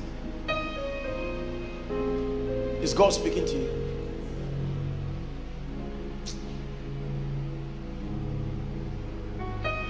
I remember those days when we traveled for crusade. It was not the boosting of a man of God's ego. People looked forward to encounters. Encounters with the power of God. Never embarrassed by our failures. Right now you see people keep their ego on the line and explain all kinds of things. If someone prayed for the sick and it was not healed, you may not see that person for the next 3 days. Not because the person is, not because his tongue is ego. It's a revelation that you must know more, and the person will go and lock himself. Lord, there's got to be more. But right now, pastor lays hands on 90 people, 90 people don't get healed, and he says, well, at least we had a successful, intellectually sound meeting. Will I ever be that kind of preacher? Do you have time for God? I know you have a Bible. I know you pray, but do you have time for God? Show me the book where you record his voice. Show me the encounters. Show me the personal vigils that you do. Personal vigils, not group vigils where you dominate everything and pray everything alone. I remember one of our friends who was spending time with God. I would never forget. I came around Chapel of Redemption there. He was in the rain. It was raining, yet he was on the floor there. That rain started and finished on him. Right now, little discomfort and we are angry. No, I can't go to church. My shirt is not properly ironed. They will think I am a child. That's somebody who doesn't love God. The Holy Spirit is saying, lie down before me. I want to impart something. You turn, this lady that I like, this other one who respects me. My son is here, my daughter is here. Death. That's why we fight. I am Apostle Joshua Selman, not Brother Joshua Selman. Fight. That's a sign that you are alive in yourself. Please, in 1 minute, if I'm unable to continue, no problem. I'd like you to be honest. I want us to repent this night. Let's take 5 minutes. I don't know what position you will assume. Worship just set the atmosphere for us with the cymbal. Play the strings. I want to hear that sound of the strings. I give you 5 minutes with your makeup. Please, I'd like you to cry your heart to Jesus, the King of Kings and the Lord of Lords. I want you to be honest.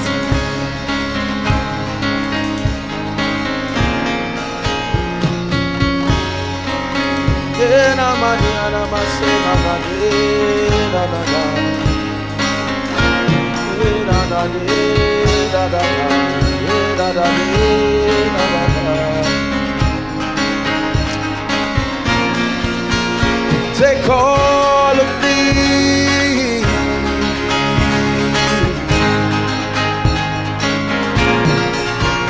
Use all of me.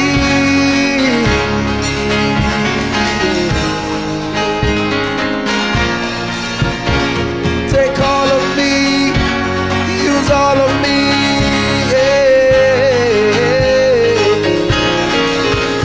Build all of me. Lift all of me.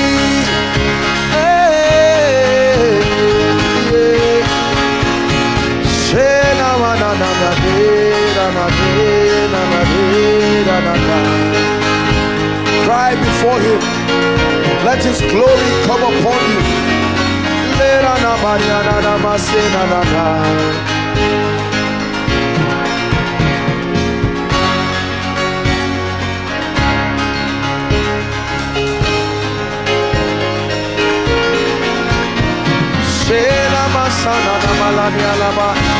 Lord, afresh, afresh, afresh, afresh, afresh, afresh, fresh encounters, fresh encounters.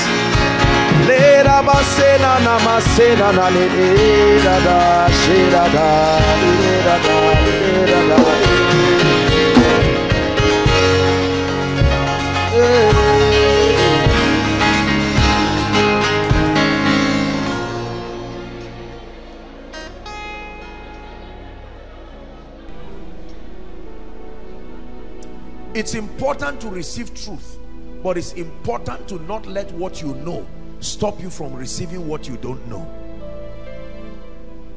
Are we together? My life, not many people know about the spiritual dimensions of my life and my experiences. I've only shared very little of them. I've had very strange experiences in my life. I have met so many spirits. I have met so many beings. I have met demons. I have met all classes of beings. Some of them are only beings that you see in films. I've had strange encounters and I've had dreams. Things have happened in my own life. There are times that I've sensed the burden to pray, and I got up praying, and someone will send me a text saying he saw me somewhere, and I can't remember leaving my body going anywhere. These are very strange phenomena that you can't just throw away. I remember a man of God preaching about a lady years ago who was not a pure human being. I had problem with that teaching at that time. I said, what do you mean? Everybody in the flesh is a pure human being. I said, no. Your culture and my culture, there is somewhere reserved there where they teach that people can come back. It is their little way of attempting to explain certain phenomena. They have seen people. Even in our world today, there have been all kinds of spiritual experiences. Children have been born who will tell you stories of World War I, World War II, and describe it in detail. And the parents are watching them. How old are you? You are 4 years. But the level of intelligence is not of this civilization. And they have come to us to ask answers. They have gone to Hindu, Baha'i, and all kinds of religions. The church has the answer to all this. but we are lazy and many times not spiritual enough and not flexible enough. That's the word. We have already clamped ourselves around certain dimensions, and we will not allow the Spirit to be flexible enough to stretch us until we see what is true. I have prayed for people. I have seen strange things in my life. I've seen anointed men and women of God manifest under demon spirits, to my amazement. Anointed people. I remember years ago, a gentleman, I don't know if he's from Kaduna or one of these states, very anointed man of God. I remember him coming to see me for counseling because things were not working in his life. At a point, ministry just went down. There were all kinds of troubles. This guy entered all kinds of troubles within the space of 1 or 2 months. And someone recommended that he'd come and see me. And so he came. And as soon as he entered my room then, I saw a strange being enter with him. This is a very anointed person. And then I wanted to just talk to him, you know, about this. He said, no, don't talk to me about any demon, sir. Just agree with me. I just came for a higher anointing. I was trying to tell him, you are there arguing. I'm seeing it like I'm seeing you. And I said, okay, no problem. Can you allow me just pray for you?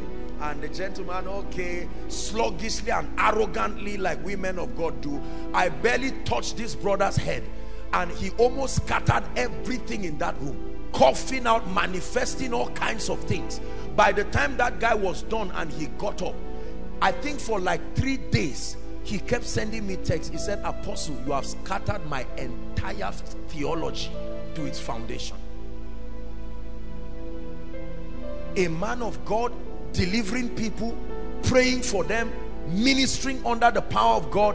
Now I come in contact with another man of God, and I wake up 5 minutes later, haven't littered the place, sweating around. What happened?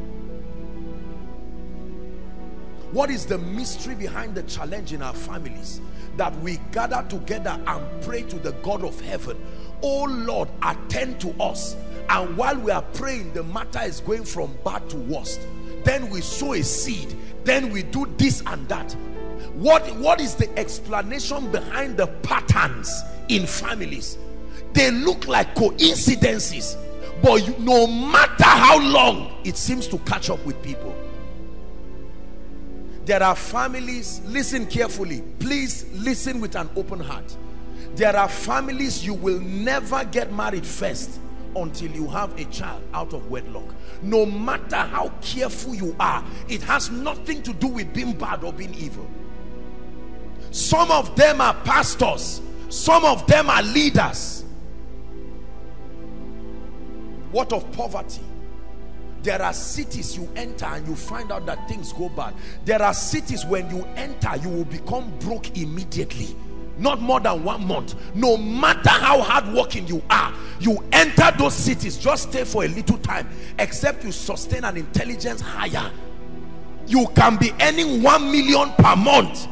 After 10 years, you will still stay in a rented house. It's not the occurrence of men. There are deeper mysteries than our eyes can see. There are other cities, no matter how careless you are, you can enter within a short time and you will, anything, even if it's selling salt, it will prosper you. To the point that those who are prosperous cannot exactly tell you what they are doing. There are men of God that leave certain cities and go to certain cities, and it's as if they are no longer anointed. Everything scatters. And they wonder, what happened? God, but you sent me here. There are families, when you get to a particular age range, it's like an equation is activated in the spirit. Something starts happening. Patterns of sicknesses, patterns of failure. We have pretended they don't exist. We have attempted to shut our mouths and say, don't worry, you just keep believing, things will happen. You approach life like that, you are going to be frustrated. Are we together? The same way there are people who are born and a small child of 2 years is already seeing visions. Daddy, I saw this.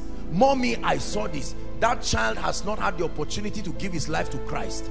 Yet the father sees, the mother sees, the sister sees. Even the drunkard brother sees visions, and not even the drunkenness took away the vision. He can be in a beer parlor and see an accident happening somewhere and say it like that. Yet you are here fasting. Lord, open my eyes. After 40 days dry, the only thing you see is a spirit that comes to oppress you. Something is wrong. How about people going to bed in the night and a spirit appears and sleeps with them? It's happening to many of you. It's just that people have been trained to keep quiet. How will I say this embarrassment? You get up knowing that something has happened to you. Someone wants to bless you, you go back in the night to sleep and something happens. Whether it's an animal, whether a human being. It was here in Koinonia. Someone was injected in a dream with HIV and he got up physically with HIV from a dream. The same way Solomon received an understanding heart from a dream and woke up physically with it. People had seen themselves dying in dreams and they kept laughing, and 2 weeks later truly they died. What is this mystery that surrounds us every day? Can't someone give us intelligence enough not to create fear but to help us understand what is this whole thing? Mother was raped, a young lady raped, now you have daughters, and somebody, it makes a house help to have to come and rape the small girl, and you look and say, no, all these people were not connected. Something seemed to have connected them from the realm of the spirit. How about students who are about to write final paper, last exam, last everything? All of a sudden they find a piece of paper on the ground and say, stand up, you have done malpractice, and because of that they just drive them away. Do you think it's natural? Does it look natural to you? How about those who receive salary? Listen carefully. Many well-meaning, hard-working civil servants. There are many people who were trained in our own houses and they are the ones feeding our parents till today. They came as children. They were trained in the same house. They got up, prospered and built houses, and they are still bringing welfare and giving people. There are many of us, you enter a street and the way it was when you were 10 years is still the way it is now. Try to build a house there and watch what happens. Something is wrong. Someone has got to explain to us what is this mystery around our lives.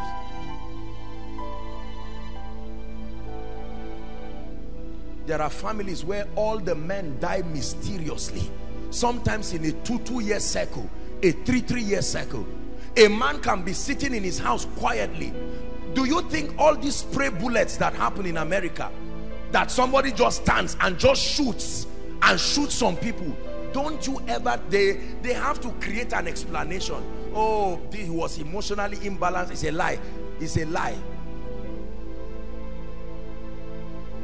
Spray bullets just do everything and kill 5 of your family members alone, and the thieves go for no reason. There is an explanation. My assignment this month is to open your eyes. Some of you will call your loved ones and say, Daddy, we need to meet as a family. This is it. Are we together? My father is the only one alive of all his brothers. I knew that my father would have died since. Nobody, I don't know who is the most prosperous person from my paternal lineage. With all humility, I think it may be me. Can you imagine that? They are not lazy. A whole lineage, and the most educated person just finished secondary school, no matter how hardworking.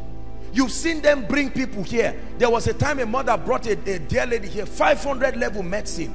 She started developing signs of bipolar, and now the girl just went mad. Let that lady leave. 10 years later, when her life is almost useless, the madness will go by itself. Brothers and sisters, if we don't wake up, the devil is going to destroy us. Hear what I'm telling you. There are ladies, the moment a guy comes to say, I love you, just that I love you, something must happen. I want to go and see your parents. Accident, breaks his leg, destroys him. And all of a sudden they will go to a prophet, and because many times prophets don't have that word balance as should be, they will interpret things from the lens of their limited understanding and say, look, I'm seeing that that girl is a witch. I'm seeing that she comes from a family that is a witch. There is a gentleman in this ministry, I think that dad just went to be with the Lord. He was a priest. with an altar. They were supposed to bring the altar here for destruction. When I was counseling that time, when I used to counsel, people would come with their charms. They would come with their charms.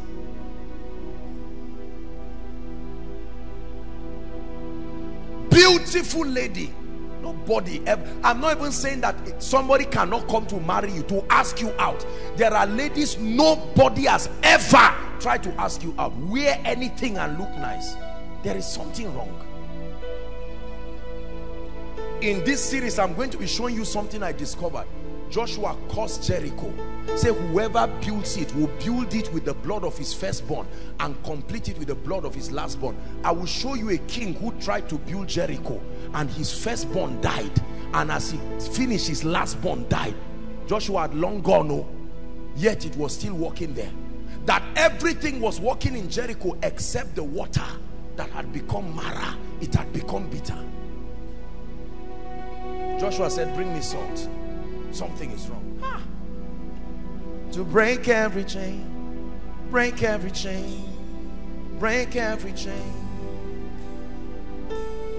break every chain, break every chain, break every Listen, there are families that their warfare almost never ends. They don't know why. From one trouble to another. Today your father is in a police station. As soon as he's finishing, he's going to court. As soon as he's done, they are implicating him in the office. As soon as he's done, they rob from your shop.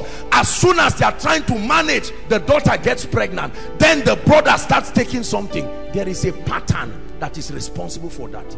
Nothing just happens. There are families where it is the women that feed the men. No matter how hardworking you are as a man, your hand will not bring bread back home. I have met people, I know they are not lazy. I know they are not lazy. What of people who travel and go abroad and the devil just orchestrates it, that the security just catches them, one person, and they deport them back. They didn't do anything wrong. The only person who was helping the mother in the village and all the siblings, now the guy was going to a mall and police just catches him and said there was a robbery here, and they, where are you from? Nigeria. Go back.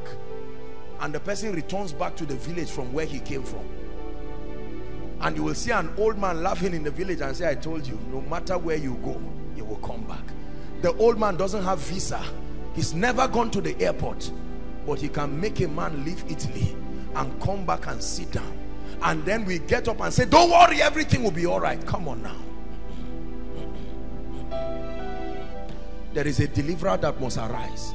I know the business I did with God in deep waters to break what I am doing now. The level of success in my life is almost a taboo from my paternal side. I never saw anybody rise like that. My father is a good man, one of the most honest men I've met in my life. There are families, anyone you train, nobody will ever become anything useful. Nobody. There are some of our parents, they started sending children to school before you were born. But out of the over 30 children, not one of them is useful today. The most useful person is sweeping the road somewhere. What is that?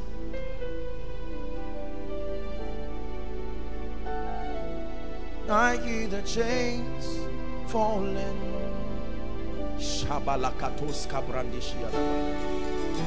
I hear the chains falling.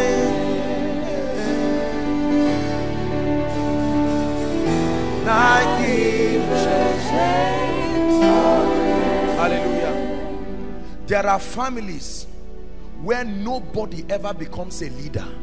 No matter how you rise, you only make it by serving. You never get to a point where you are served. A man can work for 10 years. When he's almost getting to the highest rank, a scandal will come up that he knows nothing about. They demote him until he retires. My brother, my sister, nothing just happens. Our destinies are being manipulated by forces we may not know, and just because of imbalances here and there, which I will show you, many have rejected this. Some of you, as you are sitting now, I just described your life to you. You know you love God, you are praying, But nothing is changing. Nothing is changing. You are praying, you are fasting, nothing is changing. I know somebody that did like 4 or 5 universities, never finished one. Never. You leave this one and go there, they say you are an occultist. You leave this one and go there, they say something happened to your result. Your result is not correct. You leave this one and go there, and there is problem. Not, I'm opening your eyes. I'm showing you how this relates to you.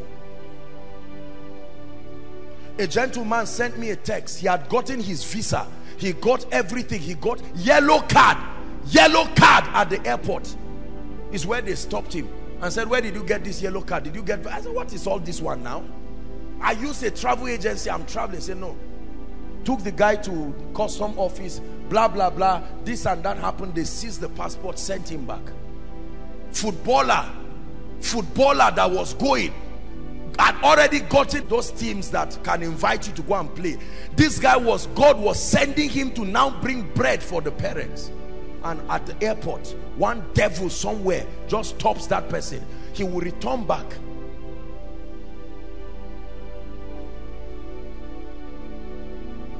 The house you are staying is the house your grandfather stayed. For 40 years, your father could not build one. You too, you are staying there. Have you seen families where all the brothers with their married wives stay in the same house with the parents and the grandparents? Is that what the Bible says? Doesn't the Bible say a man should leave his father and mother, but you leave, something brings you back? Grandfather is in the same house, grandmother is in the same house, the brother is in the, even as a pastor, part of the veranda is being used for night vigil, and regardless of the night vigil and the prayer, nothing is happening. How many vigils have we done? How many prayer sessions have we done? How many men of God have been in ministry, and you will think being in ministry will automatically get them free from this? Regardless of their ministry and anointing, these spirits seem to just veto them just like that. Abraham, as anointed as Abraham was, for 25 years Abraham had no child. It's not just a faith issue, because you see it in Isaac. Abraham slept with Hagar once and a child came. So it was not just about barrenness. He was not barren. It was a conspiracy. It was a fight of destiny. Are you getting what I'm saying now? Could you say that Abraham was not impotent? Hagar was there, gave him a child, and yet Sarah could not give him a child. 25 years. Isaac with his own too. Are we together now? All kinds of troubles by the finger of the devil.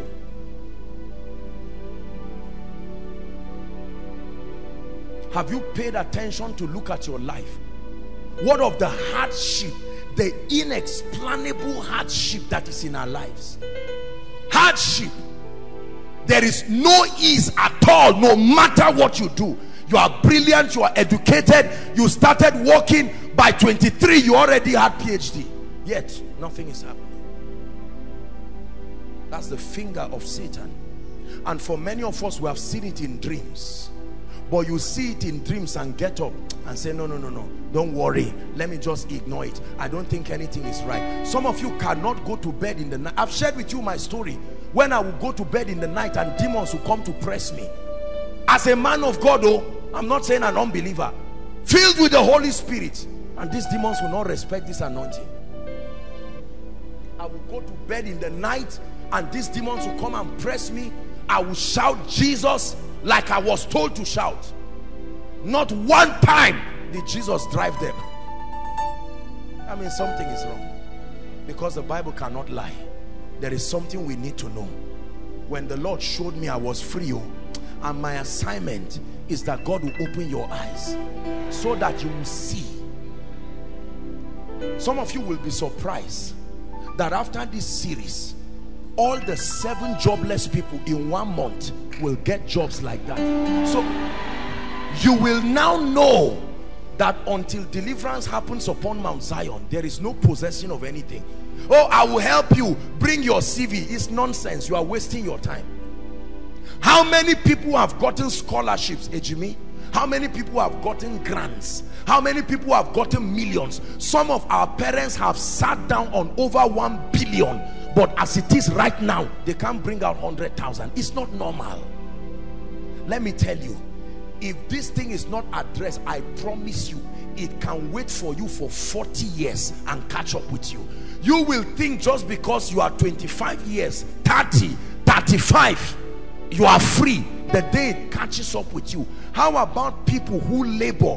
When they are about to eat of their labor, they just mysteriously, whether through sickness or accident or whatever inexplainable coincidence, nobody ever eats of their labor. They work and live for others. Now please don't feel bad if what I'm saying relates to your loved ones. God is opening your eyes because you are the Savior that will arise from Zion. Some of us today, our mothers have told us, don't ever bring a poor man. Do you know why? Because of something that they saw. There is a yoke upon their family. All the women suffer. They enter wicked marriages where they suffer like slaves. And so in an attempt to help you, say, look, go and bring a rich man. Bring as prosperous a man as you can get. And don't be free from what I'm telling you. And watch the drama that happens when that ring enters your hand. This is what I do every day. It's like a lecturer that has been teaching. If my life did not experience this, it would be that I'm just talking because of people. I've been a victim of what I'm sharing for you. Look, study the ministries in Zaria. They don't reach 3 years safely. Something must arise and happen. Find out how many men of God have been in this city for many years. And look at the track record that follow. It's not that they are bad. There are spirits, there are powers, there are yokes, and if our eyes are not open to it, then we're getting into trouble. Are you ready to pray again? I'd like you to say, Lord, in this series, the challenge in my life and my family must come to end.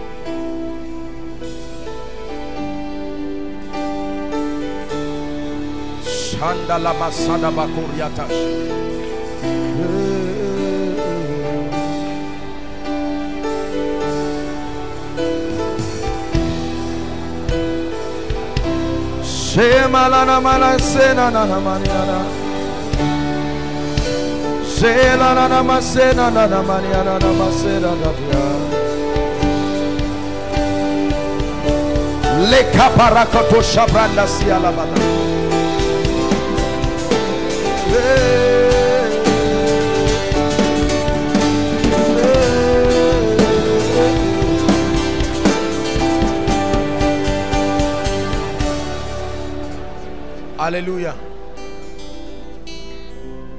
I have met spirits in my life. Sit down. I've met all kinds of spirits. The first time I met a physical demon spirit, physical, it was inside the campus, ABU there. There was a generator there. It was in the night. I was praying alone. I'm not talking vision. This is not vision.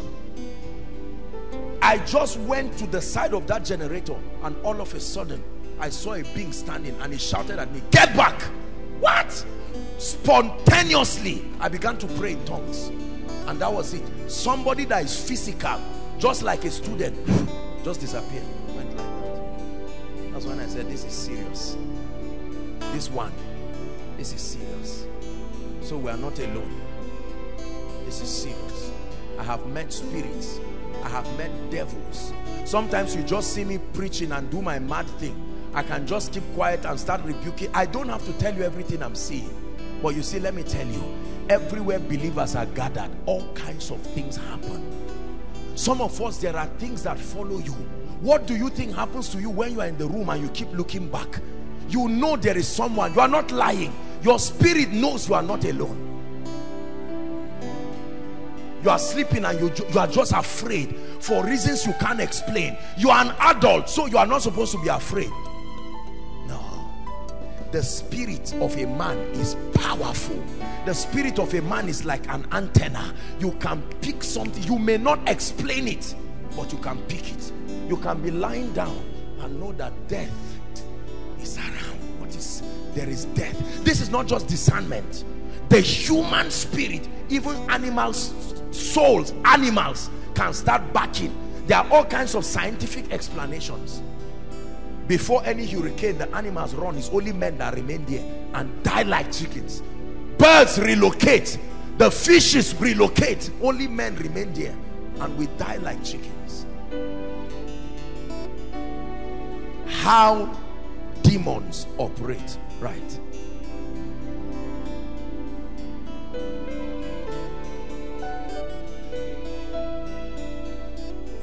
How do they operate? What is the system of operation in a demonic kingdom? What is the basis? How do they operate? What has made them so powerful like this? What has made them so powerful that from Asia to the US, to the UK, to the Middle East, to Africa, it looks like there are networks of operation that keep men in a common captivity. Same problem regardless of location. What sort of orderly civilization is that? That they can destroy the lives of people, from villages to towns to cities and all of that. We have not been able to build a network that has covered the whole world like that. They can be strong in regions. Yet the devil has built an arsenal that for as long as you are upon the face of this earth, there is a system of reaching you. There are three main ways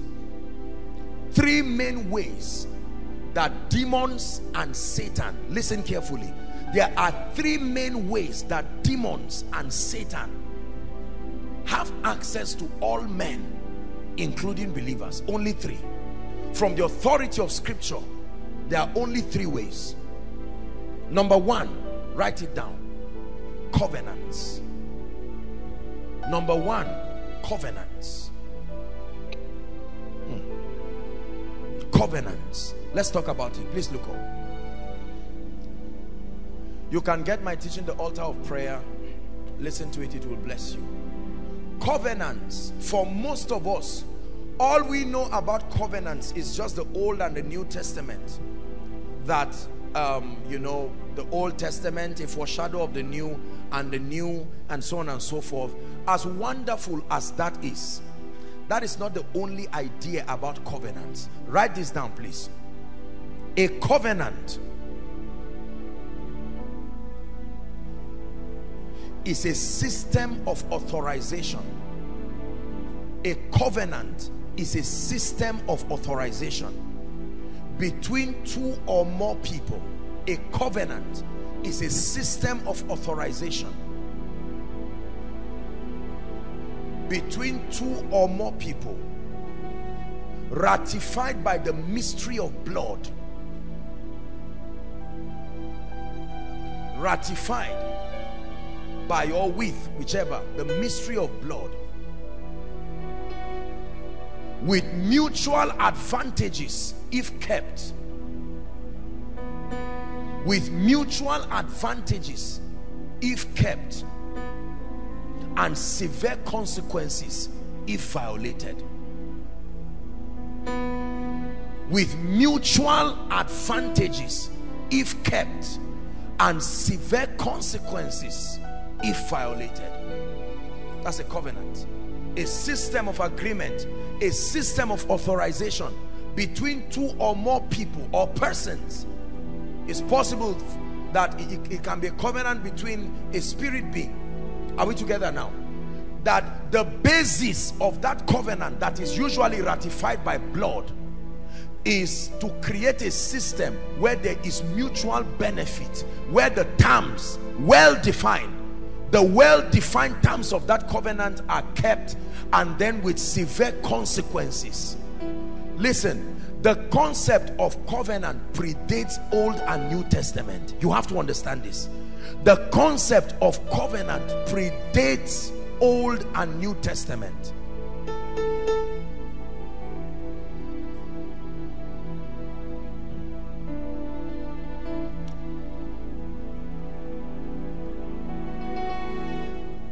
A system of agreement.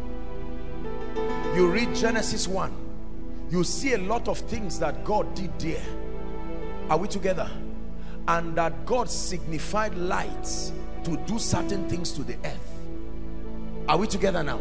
And they've seen being in obedience. There is a system, a covenant with the earth, that the earth will produce after its kind. You don't sow mango and reap banana under no condition. Are we together? If you sow mango, you don't have to tell the earth, earth, make is mango I sow. No, you just plant mango and it will reap after its kind. Very accurately. Noah reared an altar, Genesis chapter 8, and the Bible tells us that God smelled a sweet savour, and God made a covenant of seed time and harvest signified with the rainbow. Is that true? Many other covenants happen. Listen, there are personal covenants, there are territorial covenants. It's not just a covenant of Old and New Testament. In the Bible, people had personal covenants with God, very personal covenants. Lord, let us agree that this level of assistance comes to me, and if you do this to me. Some of the covenants had one-time conditions and benefits. After it was gone. There were covenants in the Bible that the Bible will tell you this is for an everlasting covenant. Everlasting. Are we together now? Yes. So there are all kinds of covenants. An agreement between two or more people that has mutual benefits. Are we together? If obeyed, if complied, and has a disaster. Many families, Africa as a continent, is amazing. It's amazing how with the number of churches, there are more churches than there are companies in Africa, yet the economy has not grown, yet many things have not happened. Our soil is the most productive of all soils in all the 7 continents, yet in the midst of it, Israel, unbelievers who don't love God, they farm on top of mountains, and yet they export food and we eat it here. Those, while they are farming, they are insulting God, yet there is a covenant upon their land that commits God to bless them. They can talk nonsense against the God of Abraham, Isaac and Jacob. You would think God will arise in his fury and curse them. How about the Ishmaelites? The covenant with Abraham that Ishmael became a partaker of. Forget the fact that he was a child born out of, I don't know what he was, illegitimate or whatever. It is still covenant. Because remember when Ishmael was crying and Hagar was crying, heaven had only the voice of Ishmael, and God came to the rescue because of Ishmael. And that Abrahamic blessing is still at work till today. Strangely, look at the Middle East, a small nation with oil that is greater than that of Nigeria, very pockets of nations, yet their economy in strange way is not normal. My brother, my sister, it's not normal. Are we together? The first system of authorization that we know on earth that authorizes both God and, more importantly for our discussion tonight, demon spirits, is covenant. I will take out time to explain all those ones. Number 2, write it down. The second system of authorization is disobedience. Disobedience. Disobedience.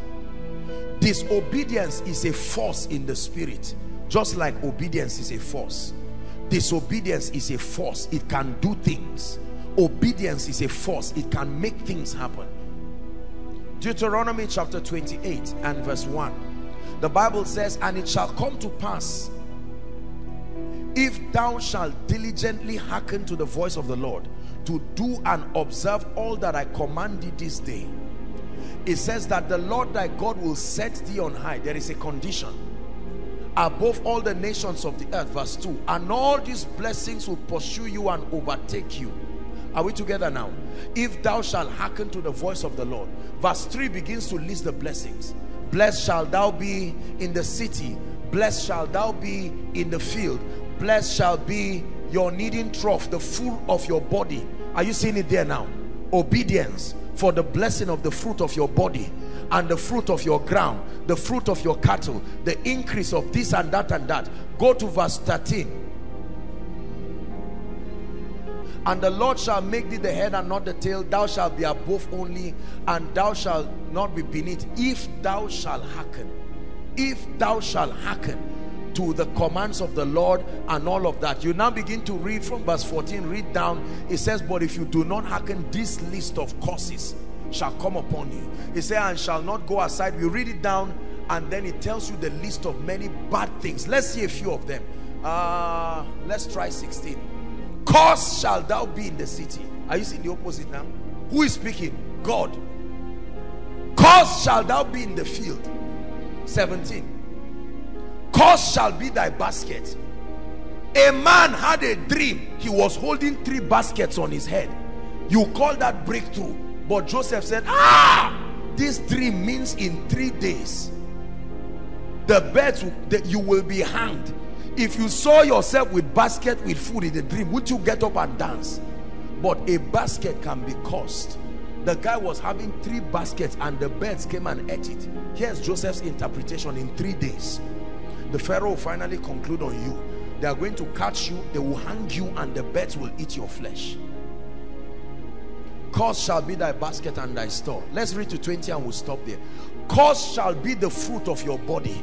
Intelligent people, what is the fruit of your body? Talk to me. What is the fruit of your body? Are you seeing that now? And the fruit of your land, the increase of thy kind, and the flocks of thy sheep. 19. Cursed shall thou be when thou come in, whether in America or Nigeria. Cursed shall thou be when thou go out, in case you think the problem is with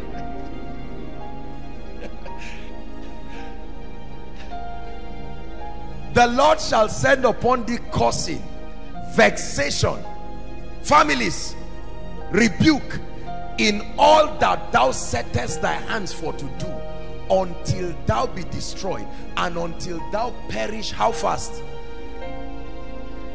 Because of the wickedness of thy doings, whereby thou hast forsaken me. Just leave it there. Disobedience.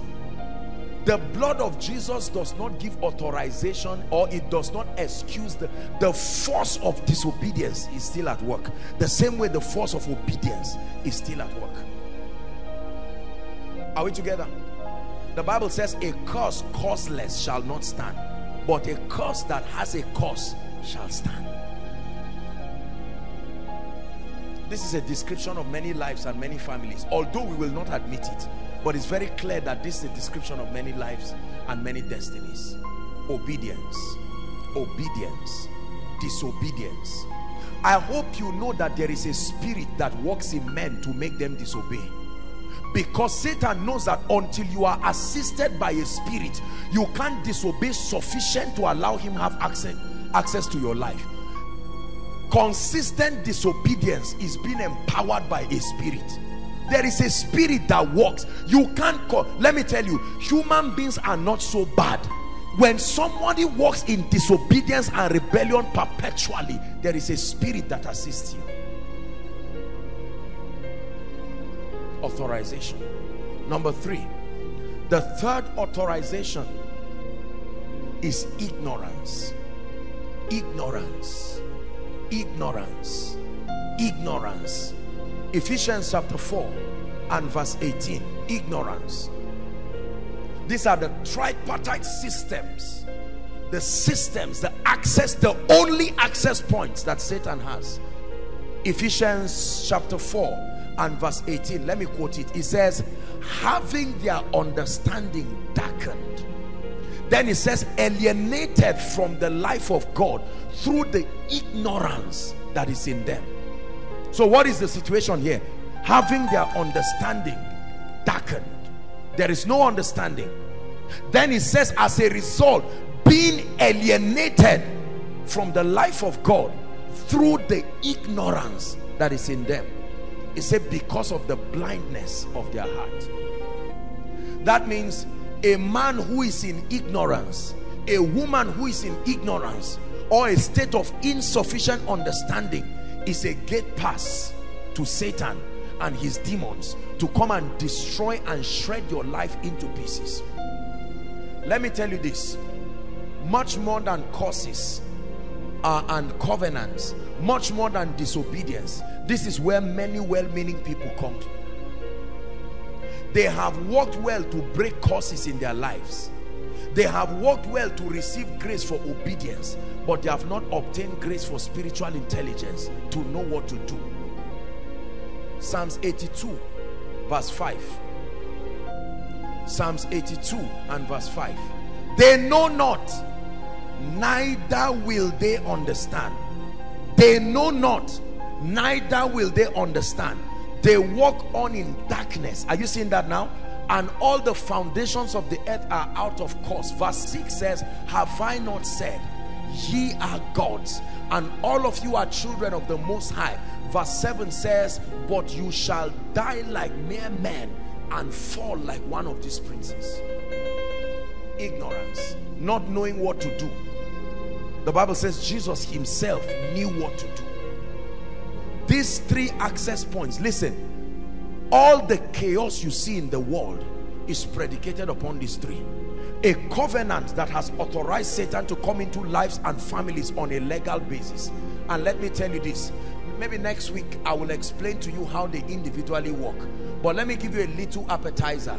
Covenants are not casted. You don't cast, and in the name of Jesus I cast that covenant. No, this is where we mock ourselves. Come, promise. Look at this. If promise, God forbid, just an example, right? If promise is a thief and this is my phone, watch this, and promise wants to quickly pick the phone and run away, if he hears my footsteps coming, what will he do? He will run, because he's a thief. Are we together? But if promise gave somebody money who claimed that this phone is his own, and promise wants to pick it, what do you think will happen if he sees me coming? A legal transaction occurred. He's not going to run. He will pick it, and I say, leave my phone. He say, what is that? It has to take another person to come and settle us. I can't push him and say, go away. There must be a legal basis of proving that the phone is mine. The spirits that buffet our families have accessed our families through covenants. They are not illegal occupants. They were covenanted intentionally. Our fathers called them for assistance. Come and help us in the time of war. Come and help us. And they say, what is the agreement? The agreement is that all our children will serve you. And then some missionaries just flew from America and just came and died of malaria. Is it malaria that really killed them? Come on, Africa, talk to me. Is it malaria that really killed them? No, sir. Let's be wise. It can't be malaria. They had the gospel of salvation, but the missionaries did not know the gospel of the kingdom. Are we together now? The gospel of salvation, a revelation of the Father's love through the substitutionary sacrifice of Jesus. And that's what they came to do. And all of a sudden they saw a shrine and said, destroy it and leave it. And they just kicked the pot, and the missionary died 2 days later. Are we together now? Some of us carried certain pots and certain instruments of covenant and destroyed them and believed that we are free. They say now everything is destroyed. Everybody just give thanks and go. And they laugh at you from the realm of the spirit. The Bible says that when a strong man comes to a house and lays claim of a possession, it says it will take one greater than he to come and dislodge him and collect those possessions. Is that true? This is what we do not understand. There are legal manifestations. For as long, let me tell you, even your salvation did not stop you from looking like your biological father. You didn't get born again and suddenly change to look like an angel. In spite of your being born again, they can still see you and say, are you so son? That blood, that genetics is still in force. If you looked at Jesus and you looked at Mary, you will know, is this your mother? I say, yes, now, in the flesh. Are we together? That was the reason why when Jesus resurrected and when John saw him in Revelation, John could not recognize him. On earth they could recognize him. Of course, this is Mary's son. No, it was not a thing of controversy. But now they saw him in a radiance. They said, what is this now? Who is this one?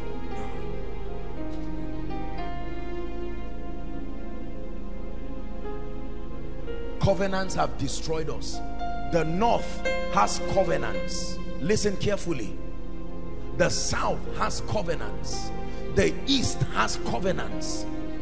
Listen carefully, brothers and sisters. Northerners, hear me, beloved brothers and sisters. We are not just lazy for nothing. There is a spirit making it happen. Are we together now? I don't mean to be sarcastic. Easterners, when they say you love money so much, it's not an insult. There is a spirit responsible for that thing. Southerners, the same thing. All of us were like that. If you see any man that is not affected by those things, he has tapped into another dimension that has corrected it. That's the goal of this series, to help you tap into something that all of a sudden will set you free, and you will rise, and your children will say, Daddy, we used to hear that people who come from this place, they are like this. And you say, son, something happened on the way. Before you were born, there was a long story.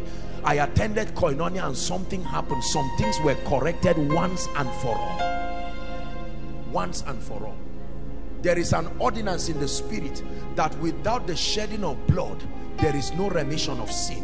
When the Father himself wanted to redeem men, he could not violate that.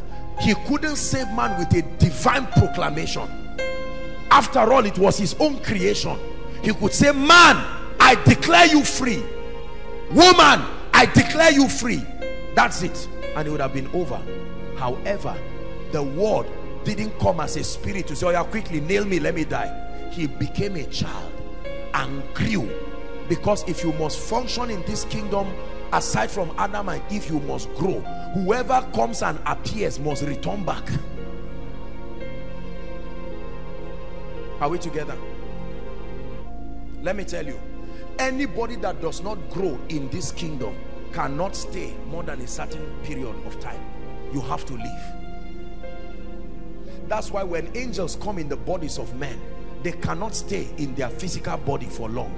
They must translate. The same way, if you are out of your body in a vision or in a supernatural experience, there is a time lapse that you must return back to your body. Otherwise, if you don't, your spirit will not be able to return back again. Occultists will tell you this. Those who have visionary encounters will tell you there were prophets who were in the spirit having encounters. They returned back and they were sick. They were sick for many days because they were almost losing it. Look at people who came back from the dead. The first thing is give them food. Read your Bible. When people came back to life, Jesus said, go and get food and give them, because they would be so weak. Their spirit had separated for a long time. If they don't give them food, the spirit will go back. Is God helping us to understand? Covenants, covenants, covenants, covenants. Our fathers innocently came, and this is what they told them: just give your life to Jesus Christ, and the moment you do it, everything is gone. Now, brothers and sisters, I have taught you two dimensions of operating in the kingdom. There is the prophetic dimension of the speakings of God. There is the prophetic dimension of the word, realities from God's standpoint, and there is the experience of that reality. Are we together? In the eye of God, there should be nobody in Shika right now. In the mind of God, no doctor should have a job praying for the sick. Are we together? Because no inhabitant in the same Zion will say, I am sick. But he didn't tell you what is the dynamics that will keep them healthy. He just told you they would not say, I am sick. Are we together? But you go to Shika now and see people who are sick. That does not mean God lied. There is something we don't understand. In the mind of God, nobody should go to hell again, right from when Jesus resurrected. Talk to me. Are there still people going to hell? Who created the hell? Satan? No. God is still watching them. In the mind of God, there is enough supply by the power of the Holy Spirit, but there are children still crying in Sudan today. These children are crying in Sudan. They are crying until they get to a state of coma, yet God is still sitting on his throne. Can't he get up? Where was the bread that the angel sent that came and fed Israel? Be careful when you just assume that some things are done. If God is to show mercy just like that, the first is to go to Sudan and help those children first before he comes to you. We make costly assumptions. I'm all right, everything is okay with me, and the devil says, I like this generation, you just continue. And sometimes, you know, we are very deceived, because the moment our hands touch money, most people think they are delivered because they have money. The moment you have financial resources, because you see, in this our world is driven by economy. The moment you have money, there are many things you can do with money. Money is also a force. Are we together? With money you can build a house. With money you can travel for a medical trip. So because of that, they don't sense the weight of the spiritual consequences. And so because of the abundance of financial resources, they will tell you, I'm all right. You keep watching. You will start seeing things that money cannot do and money cannot buy. They told you the blessings that these covenants will bring, but they didn't tell you the consequences that follow when they are violated. All of a sudden, your innocent father and mother just got up and said, as for me and my family, I will serve the Lord. And although the altars and those who did them are gone, but the altars and the covenants still stand. What did you say you would do? You will not serve these idols again? Yes, I will serve Jehovah, the God of heaven. All right, on legal terms, we bring before the heavenly council the report. This was the agreement. The realm of the spirit is a legal realm. Hear what I'm teaching you. The realm of the spirit is a legal realm. When Abel died, the blood of Abel could not kill Cain automatically. It had to bring a petition. Why didn't Cain just die immediately? No, the soul that sins, it shall die. So when Abel died, why didn't his blood just... No. The blood had to cry before God. God had to summon Cain. Cain, there is a case before you here. The blood is the witness in the tabernacle of heaven. What of the redemption of men?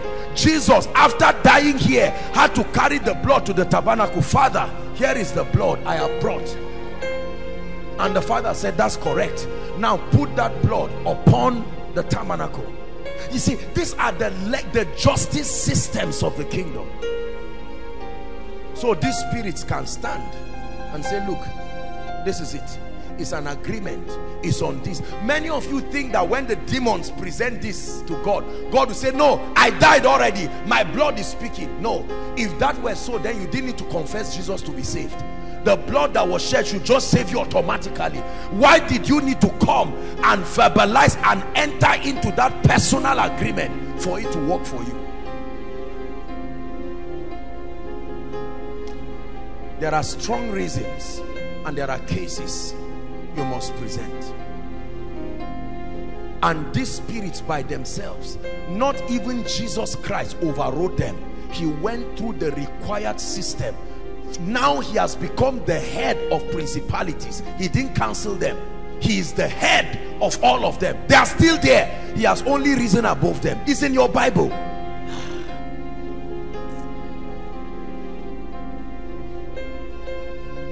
Is God helping us? We are going to pray. These are truths that I have seen. Why is it that regardless of the blood of Jesus, there are still people today? You go to the village, go to Zaria city, and someone will sit down and concoct a charm for you, and you will carry that charm and go and do something and it will work, and God is still there on his throne watching. How many people have used divination to do business and they prospered? Part of their charm made you go to their shop and you bought something and you say, from today I'll start buying eggs from you. And yet there is a horn hanging in front of that shop, and the day you were angry at the man, you still went back again, praying in tongues while you are going to go and buy the eggs.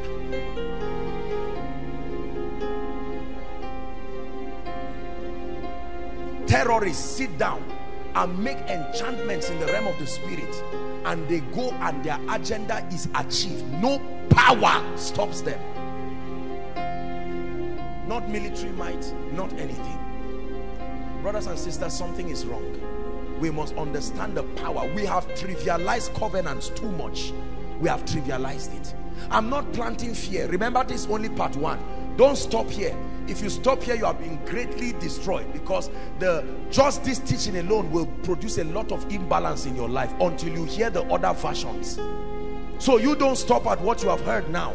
I always balance my teaching. I'm opening your eyes tonight to the reality of these truths. To say they are not real is flattery. My life refused to rise until I address these things. Hallelujah. My grandfather was a reverend. He lived and died serving God. They were part of those who hosted the missionaries, the early missionaries that came to the north. You would think that would change my life automatically. It didn't. It didn't. Let me ask you a question. You look at this place and you see people sitting outside. I was so touched. Regardless of the rain beating people here and the discomfort, many of them patiently stood at the window, and everything finished and they went to drop their chairs and sit down. Is that normal for people to do? Do you think people have that time to encourage? What is the big deal about me? No, it's more than what your eyes see. The same way you can prepare a table and call guests and nobody comes is in the Bible.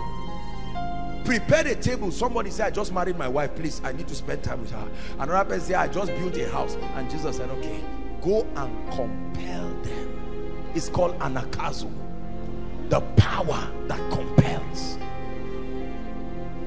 Are we together?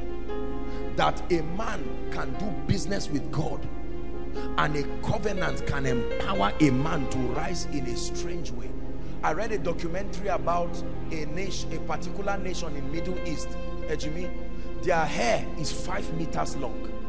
5 meters. All of them, not just one old person. That's how they are. 5 meters long.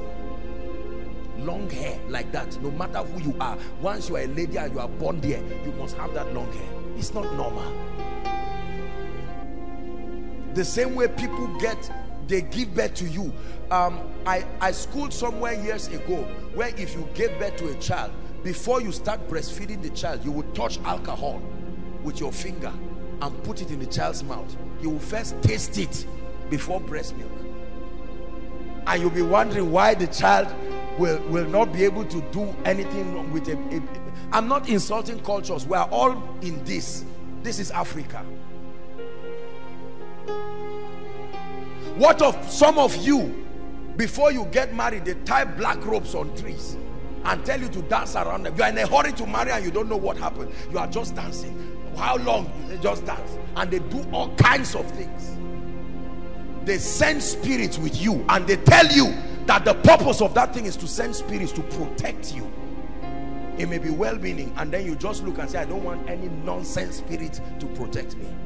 And all of a sudden you enter your room in the night and a dirty slap on your face. You don't see the hand, but you know it's physical. And then you start seeing images of grandfather, grandmother, one ancestor that has gone. Some of you may even be your physical parents. Notice what happens when you run back to tell your parents that dream. You just tell them, I saw a man with a mark on his face. He told me to come to him. Your father will keep quiet and look at your mother and say, it's all right. They'll say, he's back. Oh, he's back. Because they know exactly what it means. It's the reason why we don't succeed. Look at the amount of well-meaning Nigerians who never succeed. They go through the rigors of the 364 system and hold their certificate. Run to Abuja, no way. Run to Jos, run to Lagos, go abroad, no way. And then they finally go to some of these countries as graduates with MSCs, and all they are doing is scrubbing toilets. And then another person comes into a ministry as a territory that has a covenant with God, and just enters that ministry, and in 2 months things change in his life. And the person is wondering what happened. And for that 2 months, maybe the man of God has not even been around. You step into another thing. The ark of Obed-Edom. Remember the ark of God and Dagon. Until the ark came, Dagon was always standing. But when they dropped Dagon side by side, they found out by the next day that Dagon fell face forward. Something will fall in your life, and you will know that something has fallen. I don't want to go ahead of myself. You can always know when the deliverance power of God has worked. The simple litmus test is strange results. The moment results begin to come unhindered, it's a sign that something has given way. But except that power comes, you can stand like this and it will block you almost forever. Some of you are moving physically, but you are bound. Let me show you one scripture and then we'll pray. Isaiah 61. Let's just find somewhere to stop tonight. Isaiah 61. The Spirit of the Lord is upon me. Who is speaking? Who is speaking, please? Because the Lord has anointed me to preach good tidings to the meek. Now look at the categories of people Jesus was sent to. He had sent me to bind up the brokenhearted, to proclaim liberty to who? The captives, and the opening of prison. That means there are physical people who are walking on 2 legs, but in the realm of the spirit they are prisoners. You are moving physically, but in the realm of the spirit you are in the same spot, and very soon your life will show you are in the same spot. All your achievements will reduce back, and you will see that after 10 years you are in the same spot. You are increasing in education, you are increasing in business, you are increasing in everything, but your result is remaining there. There is captivity. The Bible calls them lawful captives. Lawful captives. Who is a lawful captive? He was sent in captivity legally. Legally. Brothers and sisters, I wish I didn't have to be the one telling you this, but it's a truth I have to tell you. Some of you seated here looking at me right now, hearing me online, as I speak to you now, your families are in need of deliverance. As individuals, you are in need of deliverance.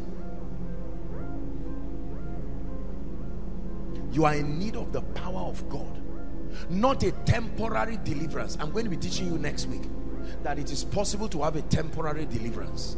Yes, it is. It is very possible, because the Bible says that I hold the keys of David and I can open a door that no one can shut. That means there are doors you can open and can be shut again. Is it in your Bible that the doors will be open day and night and shall not be shut? Meaning if it's open and when your destiny helpers are coming it's shut, they go back. The doors can open and can shut, but there is something that can keep them open. That's only the time you receive the forces of the Gentiles, because sometimes the door will open and you leave the man of God, but before the Gentiles come, the door has been closed. But there is a mystery that I will teach you. It's called the key of David, and the Bible says that when a man possesses that key, you can open a door and leave it open and no power will shut it. I saw this in my life. That's why you can go to any city and favor still follows you, because it's a master key. It's the key of David. Alagbara, you are the mighty God.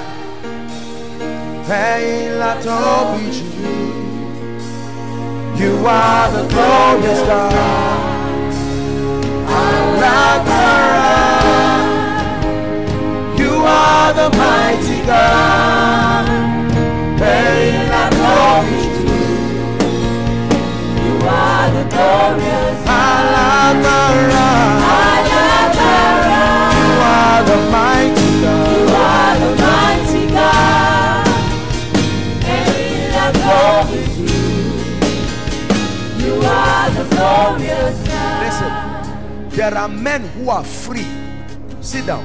But the works of their hands are not free. As individuals they will prosper, but get into anything it will fail. There are pastors who are free, but their churches are in captivity. As a person, you are not hungry, but your church will never rise. There are people who only regional doors open. You see, the earth has 6 regions. I will teach you this. There are 6 regions of the earth. 6, the number of man. The earth has he given to man. There are 6 regions of operation on this earth, and if it is not open to you, you will know. There are regions you go to that you know the door is closed. There are northern people who can never go to the south and prevail. You can have crowds here, you go to the south and you see 4, 5 people. You come back to your place of territory and the door is open. But when the gates are open, the Bible says, talking about the prisoner, the jailer, he said all doors open. All, not some. Not some. All doors open. All doors open. All doors open. You will thank me. Many of you are uncomfortable with what I'm teaching you now, but I promise you, what will become of your life, you will be too grateful to keep quiet. You will say, Apostle, thank you, sir. Thanks. So this is the key. It will work like fire if you understand what I'm teaching you. There is no devil that can put this ministry down. The mysteries that surround this ministry are too many. Let me tell you, it's not because the devil cannot come and fight. Even in the sleep, there is something alive. It was programmed already. It's a system of victory. He said, now thanks be to God who always causes us to triumph.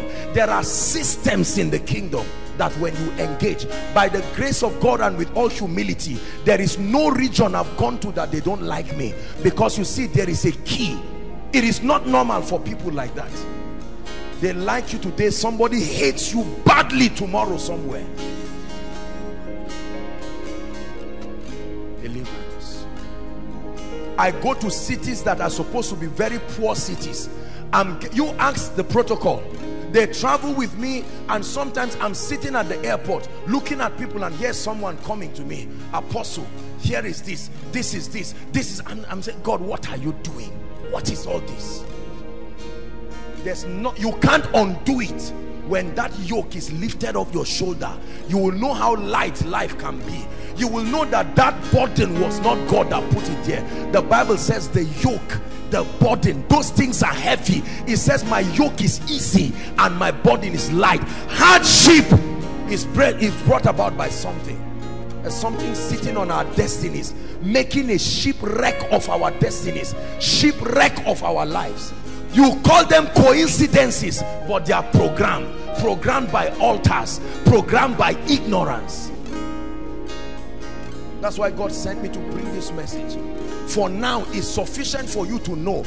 At least I've begun to give you answers. I've not given you the whole answer, but you can go back now knowing that, so this is what is happening. This is why after Koinonia I go back home and my parents quarrel me. So it's a reaction of a spirit knowing that salvation is coming. I now see why when I finish praying and fasting, everybody annoys me. The day I say I want to fast, that's the day even my best friends fight me. It's not about the best friends. They are monitoring day and night for when salvation will come. The operation of familiar spirits, we'll talk about that next week. The spirits that grow with men and grow with territories. Any trace of revival that they see coming, there is an attack. They discredit the people who try to bring it. That's why everybody that is anointed truly to bless people is greatly persecuted, greatly hated for a very long time before the truth comes. You know why? Because these dark powers will make men hate you. You are coming to cause men to rise. There are some of your dear beloved loved ones who may not exactly like me. It's not true. There's no man who doesn't like me. There are spirits. There are yokes. So now, if this lady goes for koinonia, she will come back with a revelation, and the 150 years captivity in this family is about to go. No way. Let's find a way. Let's make her discouraged. All of a sudden you find out, I don't even want to go to this koinonia again. And the day that your word comes, that's the day you are not around.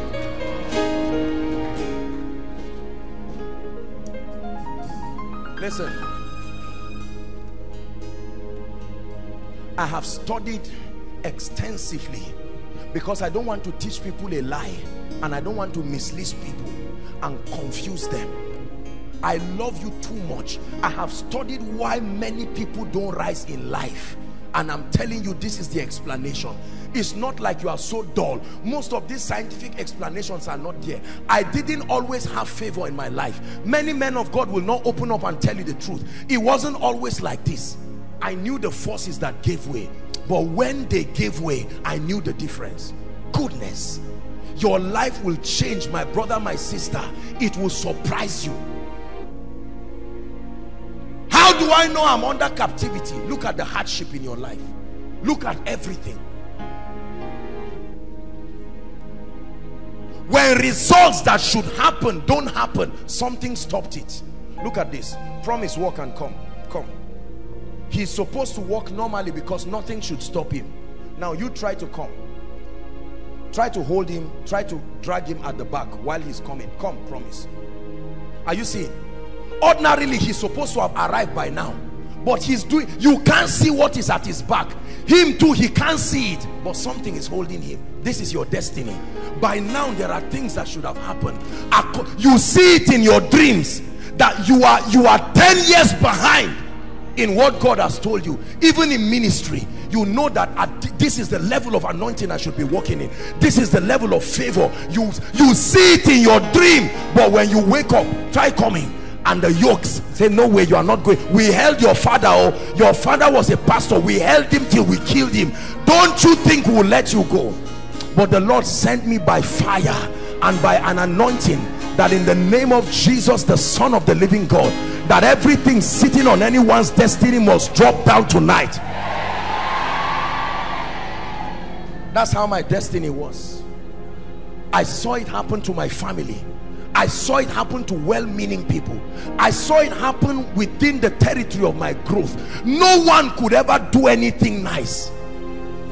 Today, build a house at 25 and see how people will insult you. Where did you get money from? You have started doing something that is fetish. You are a demon. You are this. Come by 21 years old and say, look, God has given me grace. So look at a can, look at a house. They will first step back and say, how old are you? 21. Sit down. Something is wrong. We have been so held back, we don't even know what speed looks like again. Come, promise. He's been held back. This is you. Enter your new level in ministry. You are standing there. Enter your new level. Customers want to come and something diverts them. They don't even know why they hate you. Your shop is like Mara, bitter water.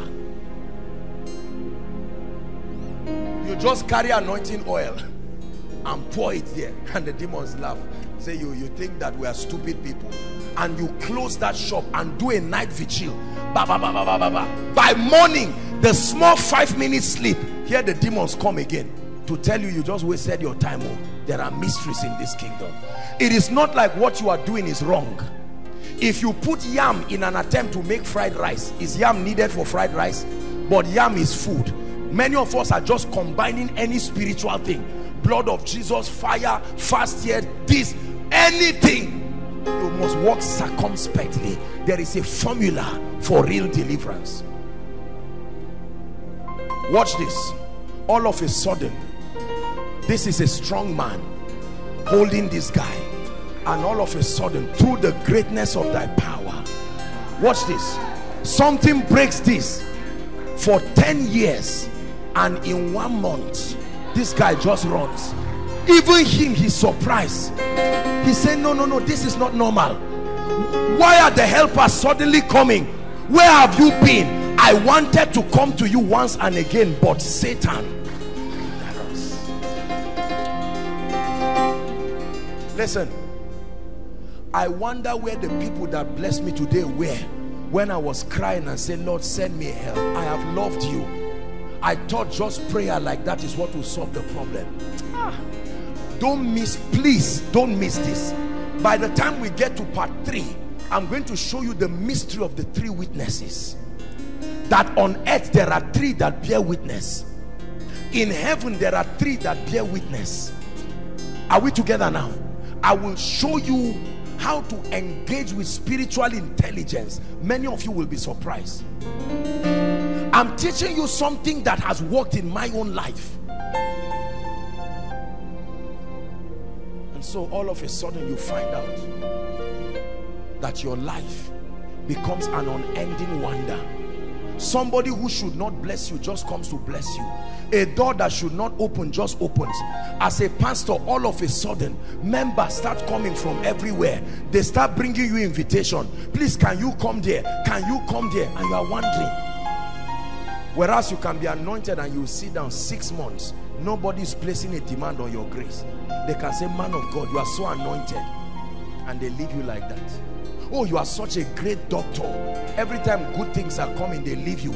Many of your uncles will come home and say, hey, and I just gave 5 people jobs. You are a graduate. I just remembered. He didn't just forget. He was made to forget. Because in the spirit, there is something called the book of remembrance. If that book is not open, you will waste your time on earth. I'm showing you mysteries, my brother, my sister. If you understand what I'm teaching you, you may just look a little controversial, but your results will astonish you. You will triumph from one level of success to the other.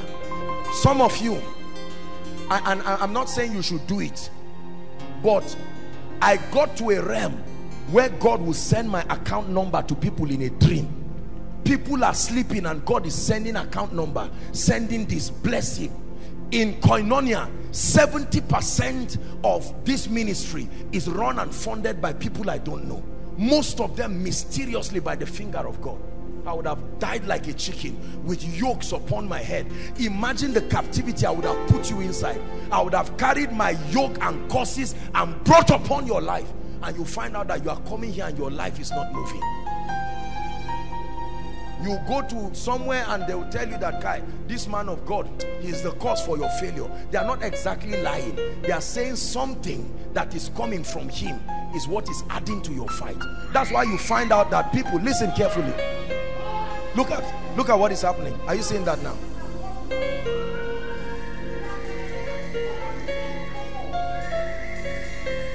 Listen, my brother, my sister, let me tell you this. We're going to pray. But I want you in this month of July, please give your destiny your attention. Just settle down. Are we together now? There are lots of imbalances in this subject. I've studied it. I will balance it for you.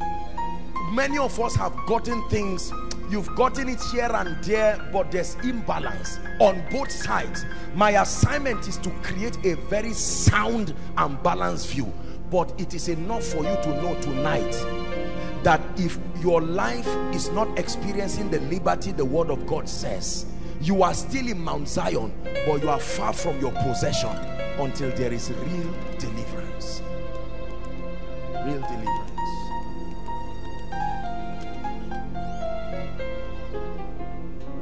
I have prayed for pastors, I have prayed for leaders, I have prayed for individuals, and I have watched their lives shift in remarkable ways. I remember some years ago, that's why we always pray for those getting married before they get married. Do you know why I pray for them? It's not necessarily because maybe I'm trying to show that I'm the most anointed person. It's not pride at all. I'm just trying to help them. Over 80% of the people have prayed. You see a nice wife and her husband just come. Oh, both of you are getting married. When? In 2 weeks. May God bless you. Okay, let me pray for you. I barely lift my hand and starts manifesting. That's the spirit keeping quiet. When you put a ring, you are putting a ring for many people, and the spirit will say, congratulations, finally you have welcomed me to your house, because marriage is a covenant. That's why you will find out that the man will behave well. It's not that he's behaving well, the spirit leaves him. Just go to the marriage, and all of a sudden, the moment you get married, you will see the old him come. The smoker arises again, the drunkard, and you turn and say, I thought you were a sweetheart, and the guy gives you a dirty slap. It's not him, he's not alone. The solution is not divorce. Find where real power is, genuine raw power and fire. The apex of the power of God is shown in deliverance. A dislodging of light over darkness, that somebody can walk away free, and all of a sudden a man that used to be a terrible man just changes. I told you that nobody is intrinsically bad. All these drunkards you see around, all these liars, There is a spirit, and the spirit does not go by counseling. Okay, let's counsel. Young man, be nice, eh? And they say, yes, mommy. Make sure you are nice. Don't do anything. Don't steal again. Say, I will never steal. You even cry. You say, thank you, you are my boy. The spirit is outside waiting. As soon as the guy comes, I will show you the access points. It will just step in, and all of a sudden that thief wakes up in the night. Notice how they steal. No matter where you hide it, the spirit will tell them where it is. They don't know. It's not that the spirit speaks to them, it leads them to where it is. You hide money under the carpet, he will just stand and look and roll the carpet. He didn't just roll it, the spirit. Are we together? My deliverer is coming, my deliverer is standing by. My deliverer is coming, my deliverer is standing by. I used to stay in area BZ in in Abu there. I remember that night, the night I was tired and I was fed up. Oppression left, right and center. I said, what is this? Every time it is night, I start becoming afraid. Because and my own, you see, it's a terrible thing for your eyes to be open sometimes, because my own, I don't see visions. As I'm watching you like that, that's how they enter. They don't knock, they don't open the curtain, they just come in rows like that. And there's me lying down, and my goodness, those spirits press me, they choke me, I'm shouting Jesus, nothing is happening. Once it's evening like that, do you know, to a point that I don't sleep no matter how big the bed is. I will lie down at the edge of the bed, so that whatever happens, I will try to push myself to fall. I know what oppression is. It's only a man that loves you that will open up his car like this and tell you the truth. Are you hearing what I'm telling you? Sometimes I can sit down, I'm hearing two people talking in the physical, but to wake up, like it's happening to many of you, once you go to bed, time to wake up is a struggle.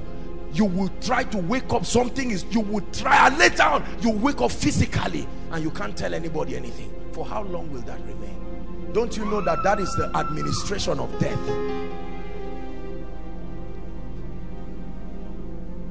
I'm about to give you a job, and all of a sudden you go to bed and here comes a stranger, whether it's a man or a woman, a boy or girl, comes sometimes to sleep with you.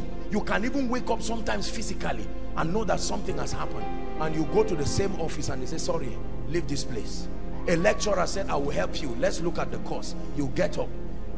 Have you not seen this happen? We are not honest enough. That's why God will not. You see, it is when you are honest and open. It's not an embarrassment, my brother, my sister. If I'm not ashamed of telling you my own experience, be sincere. God has given me a reputation today to the body. These messages are going very far. If I'm looking at my ego, I will not tell you what I'm telling you now. I will just summarize it and round up and tell you I was always fine. I'm saying this to comfort people, that if the apostle you can admire today, the devil did not even spare him, then you better listen to what he's saying. Otherwise your pride will punish you again and again. I'm going to be teaching you the dynamics, but I remember that night I got tired and fed up. I pray someone will get to that stage where you are tired and say, Lord, this can't continue. It can't continue again. I remember going to cry before God. I prayed. That time we used to have lawn tennis court. I cried before God that night. I said, Lord, you have revealed this thing about my destiny. You have to help me. And the Lord showed me some of the things I'll be showing you now. When I found the light, brothers and sisters, it was raining. I ran from that place. I ran to BZ and I stood outside in front of my room and I begged the spirits to come. I didn't cast them out. I begged them to come. And if you find them anywhere, beg them to come.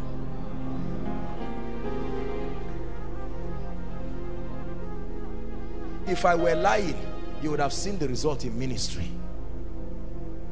Because they will hijack anything that can be hijacked.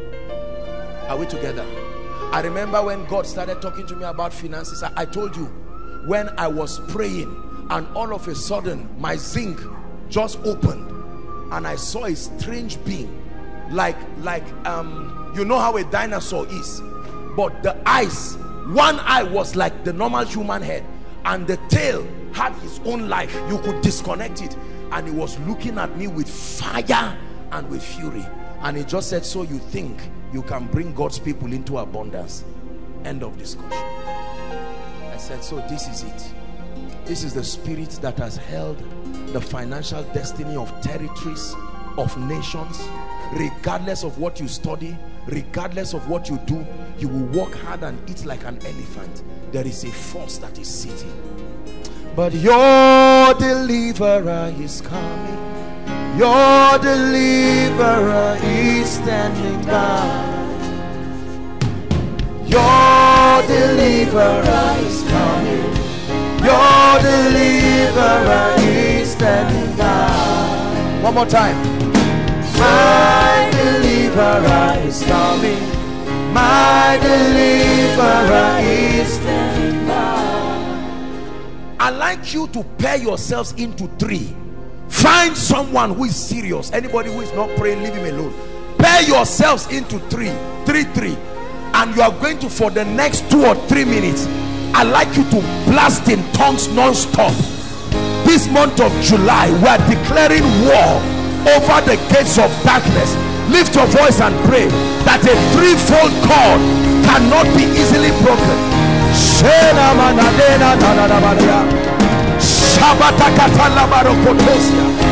Pray, Koinonia.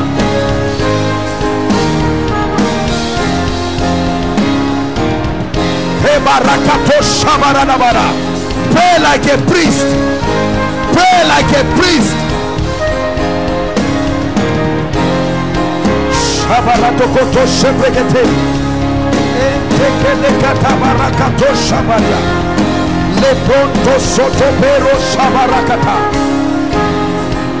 Lord, the gates must open.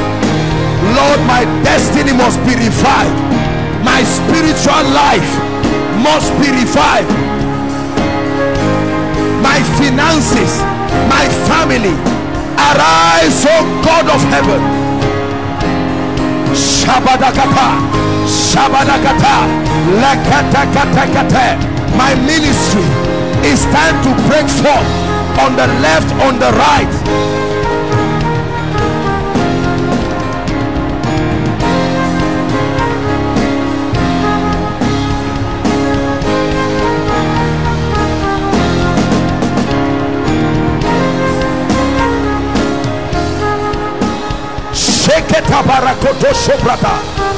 Pray, pray, pray.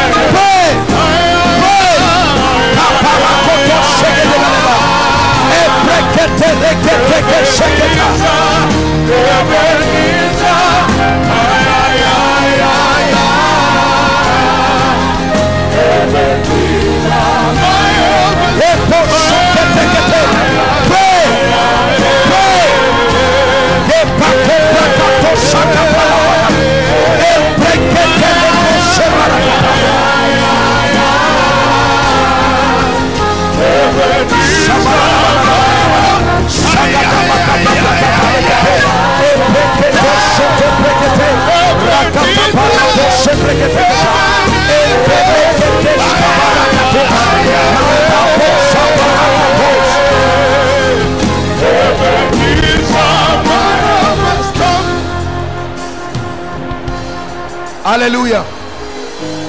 Hallelujah. Hallelujah. You are going to pray. You are still holding the hand of the person. Father, enough is enough. What kept my father, kept my mother, Lord, I come by the mercies of God. It must break in my life. Lift your voice and cry. Lift your voice and cry.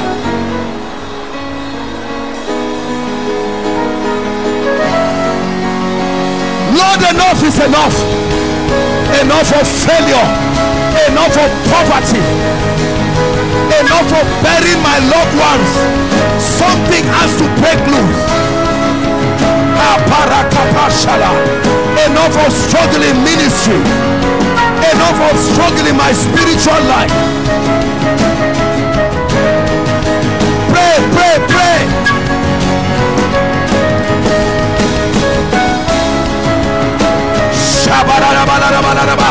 Let fire burn in this place. Let fire burn in this place. Let fire burn in this place. Pray. Shakata kata kata. Rakata pata shata. Emprekete ketele kotosh.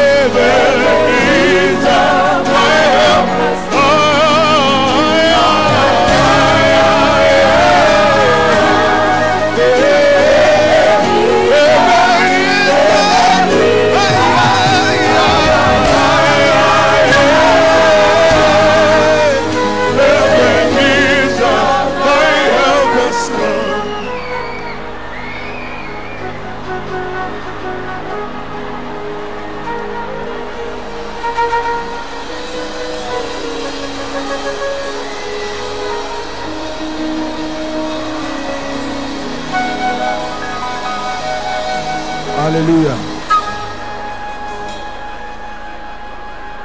Hallelujah. Hallelujah. Listen. Listen. Let this month be a month of intense prayer. Listen. Listen. Let me teach you something. When you are teaching on spiritual warfare, it is important to be extremely prayerful, because you are touching the very nerve of the realm of the spirit. Listen, I'm teaching you spiritual intelligence. Don't let food cheat you in this season, because it's not a one-time thing that you are doing this night. I'm going to give you an assignment now. Let me tell you, this month something must break open. I came angry. This mystery, understand it once and for all and be free. Hallelujah. Right, I want to give you an assignment now. Those under the anointing, just guide them. Do you believe in night prayers? Do you pray in the night? If I give you an assignment, will you do it? Anybody? I want to plug you into a deep mystery. It's not just night prayer. You just listen. The night time is a mystery. In the realm of the spirit, 24 hours is counted from night to morning, not morning till night. In the physical, we count our day from morning to night. In the realm of the spirit, it is and the evening and the morning. A day starts officially in the night, not in the morning. Are we together?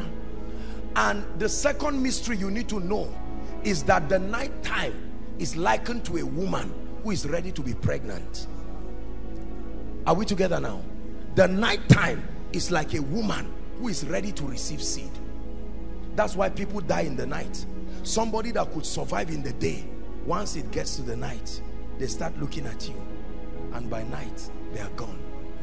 If you can be obedient to do what I'm telling you, my brother, my sister, you'll be surprised. It won't be long. Just 15 minutes. Can you do that? Every night, from this night till we finish this series, who will do it? 15 minutes, anytime, 12 o'clock, 1 o'clock, whatever. Just try to make sure. You will see how the devil will fight you with sleep. All of a sudden, 11:30, you are feeling as if no matter what you need to do, tell the devil you're a liar. Blast in tongues. You can play one koinonia message if you want, anyone at all, and blast in tongues for that 15 minutes. And I want you to pray. Are you getting what I'm saying? Cry that by the mercy of God. I know I've not taught you on the mystery of mercy. I'm going to, when I teach you on deliverance, I will now teach you on the forces of deliverance. One of it is the mystery of mercy. If mercy does not visit you, there can't be deliverance. Thou shalt arise and have mercy upon Zion, for the time to favor her, yea, the set time. Don't miss this series. But for now, I'd like you to pray. Don't be careless. Don't do it like a ritual. Do it with revelation. This is not some occultic ritualistic thing. But please, I beg you in the name of the Lord, discipline yourself to do this. And many of you will see what will happen. From this night, if you can, just get up.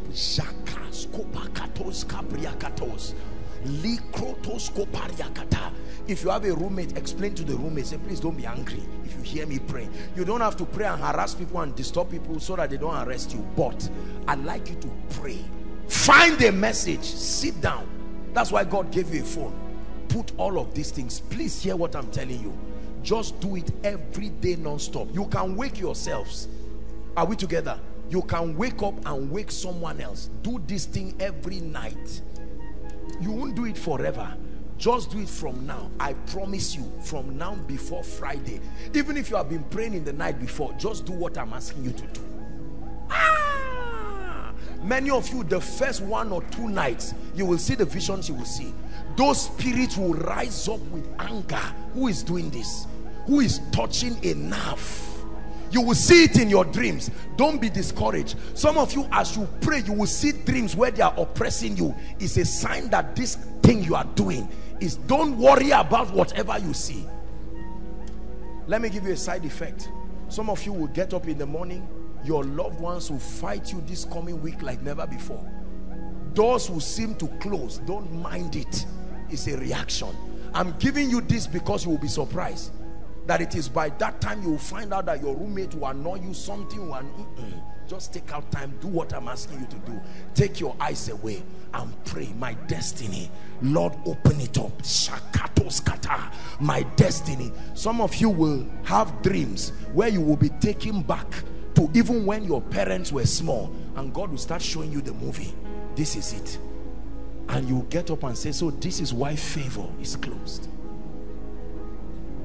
Are you going to do this? May the grace come upon you. May the grace. It takes discipline, but I pray that you will be childlike enough to do this. Do you know that was what I was doing every night? I didn't know. I didn't know that's what the Spirit of God was doing. And then light just broke and God showed me something. He said, this is it. This is it. Are we together? So take out time, pray, maybe just 15 minutes. God grants you grace, You can push 30 minutes, why not? 15 minutes is fair for everybody.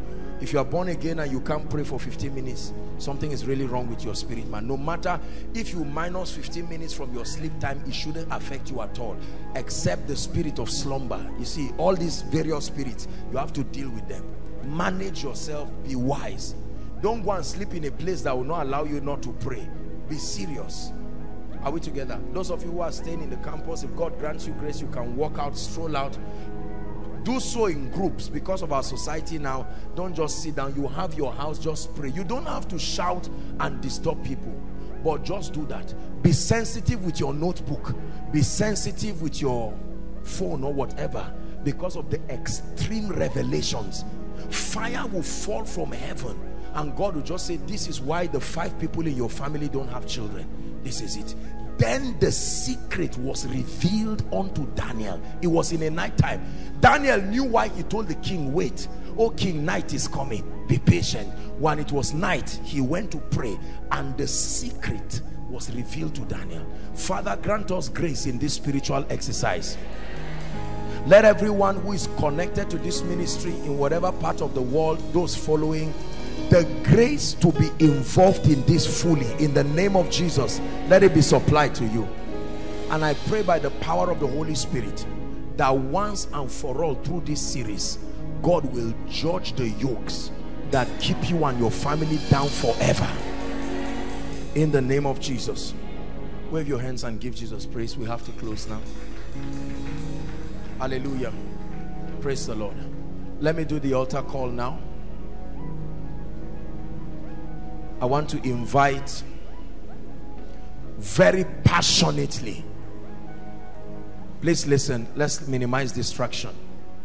I want to invite those who are saying, man of God, you just spoke about my family.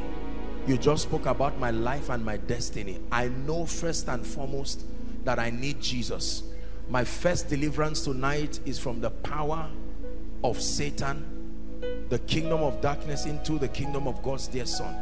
You are saying, man of God, I'm tired of the way my life is and I want a fresh beginning.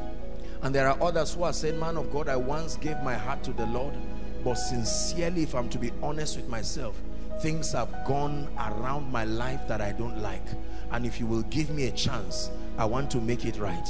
I'm not going to cajole you. You don't have to come. Overflow 1, 2, 3. I know we're busy, but the Holy Spirit is speaking to someone. The Bible says, in the day that you hear his voice, harden not your heart. I'm going to count 1 to 5. If the Spirit of God has convicted you, leave your seat and run and come here. Don't wait for anybody to be the first to come. You are inside, you are outside. I'm counting 1 to 5 wherever you are. 1. Let's appreciate them. People are coming. If you are coming, rush and come. 1. Clear the way for them as they come. 2. The Bible says, whosoever will come to him, he will in no wise cast away. Please, those coming from outside, let them hurry. Apostle, I'm not sure whether I'm born again or not. I cannot sincerely say so. Stand up and join them. 3.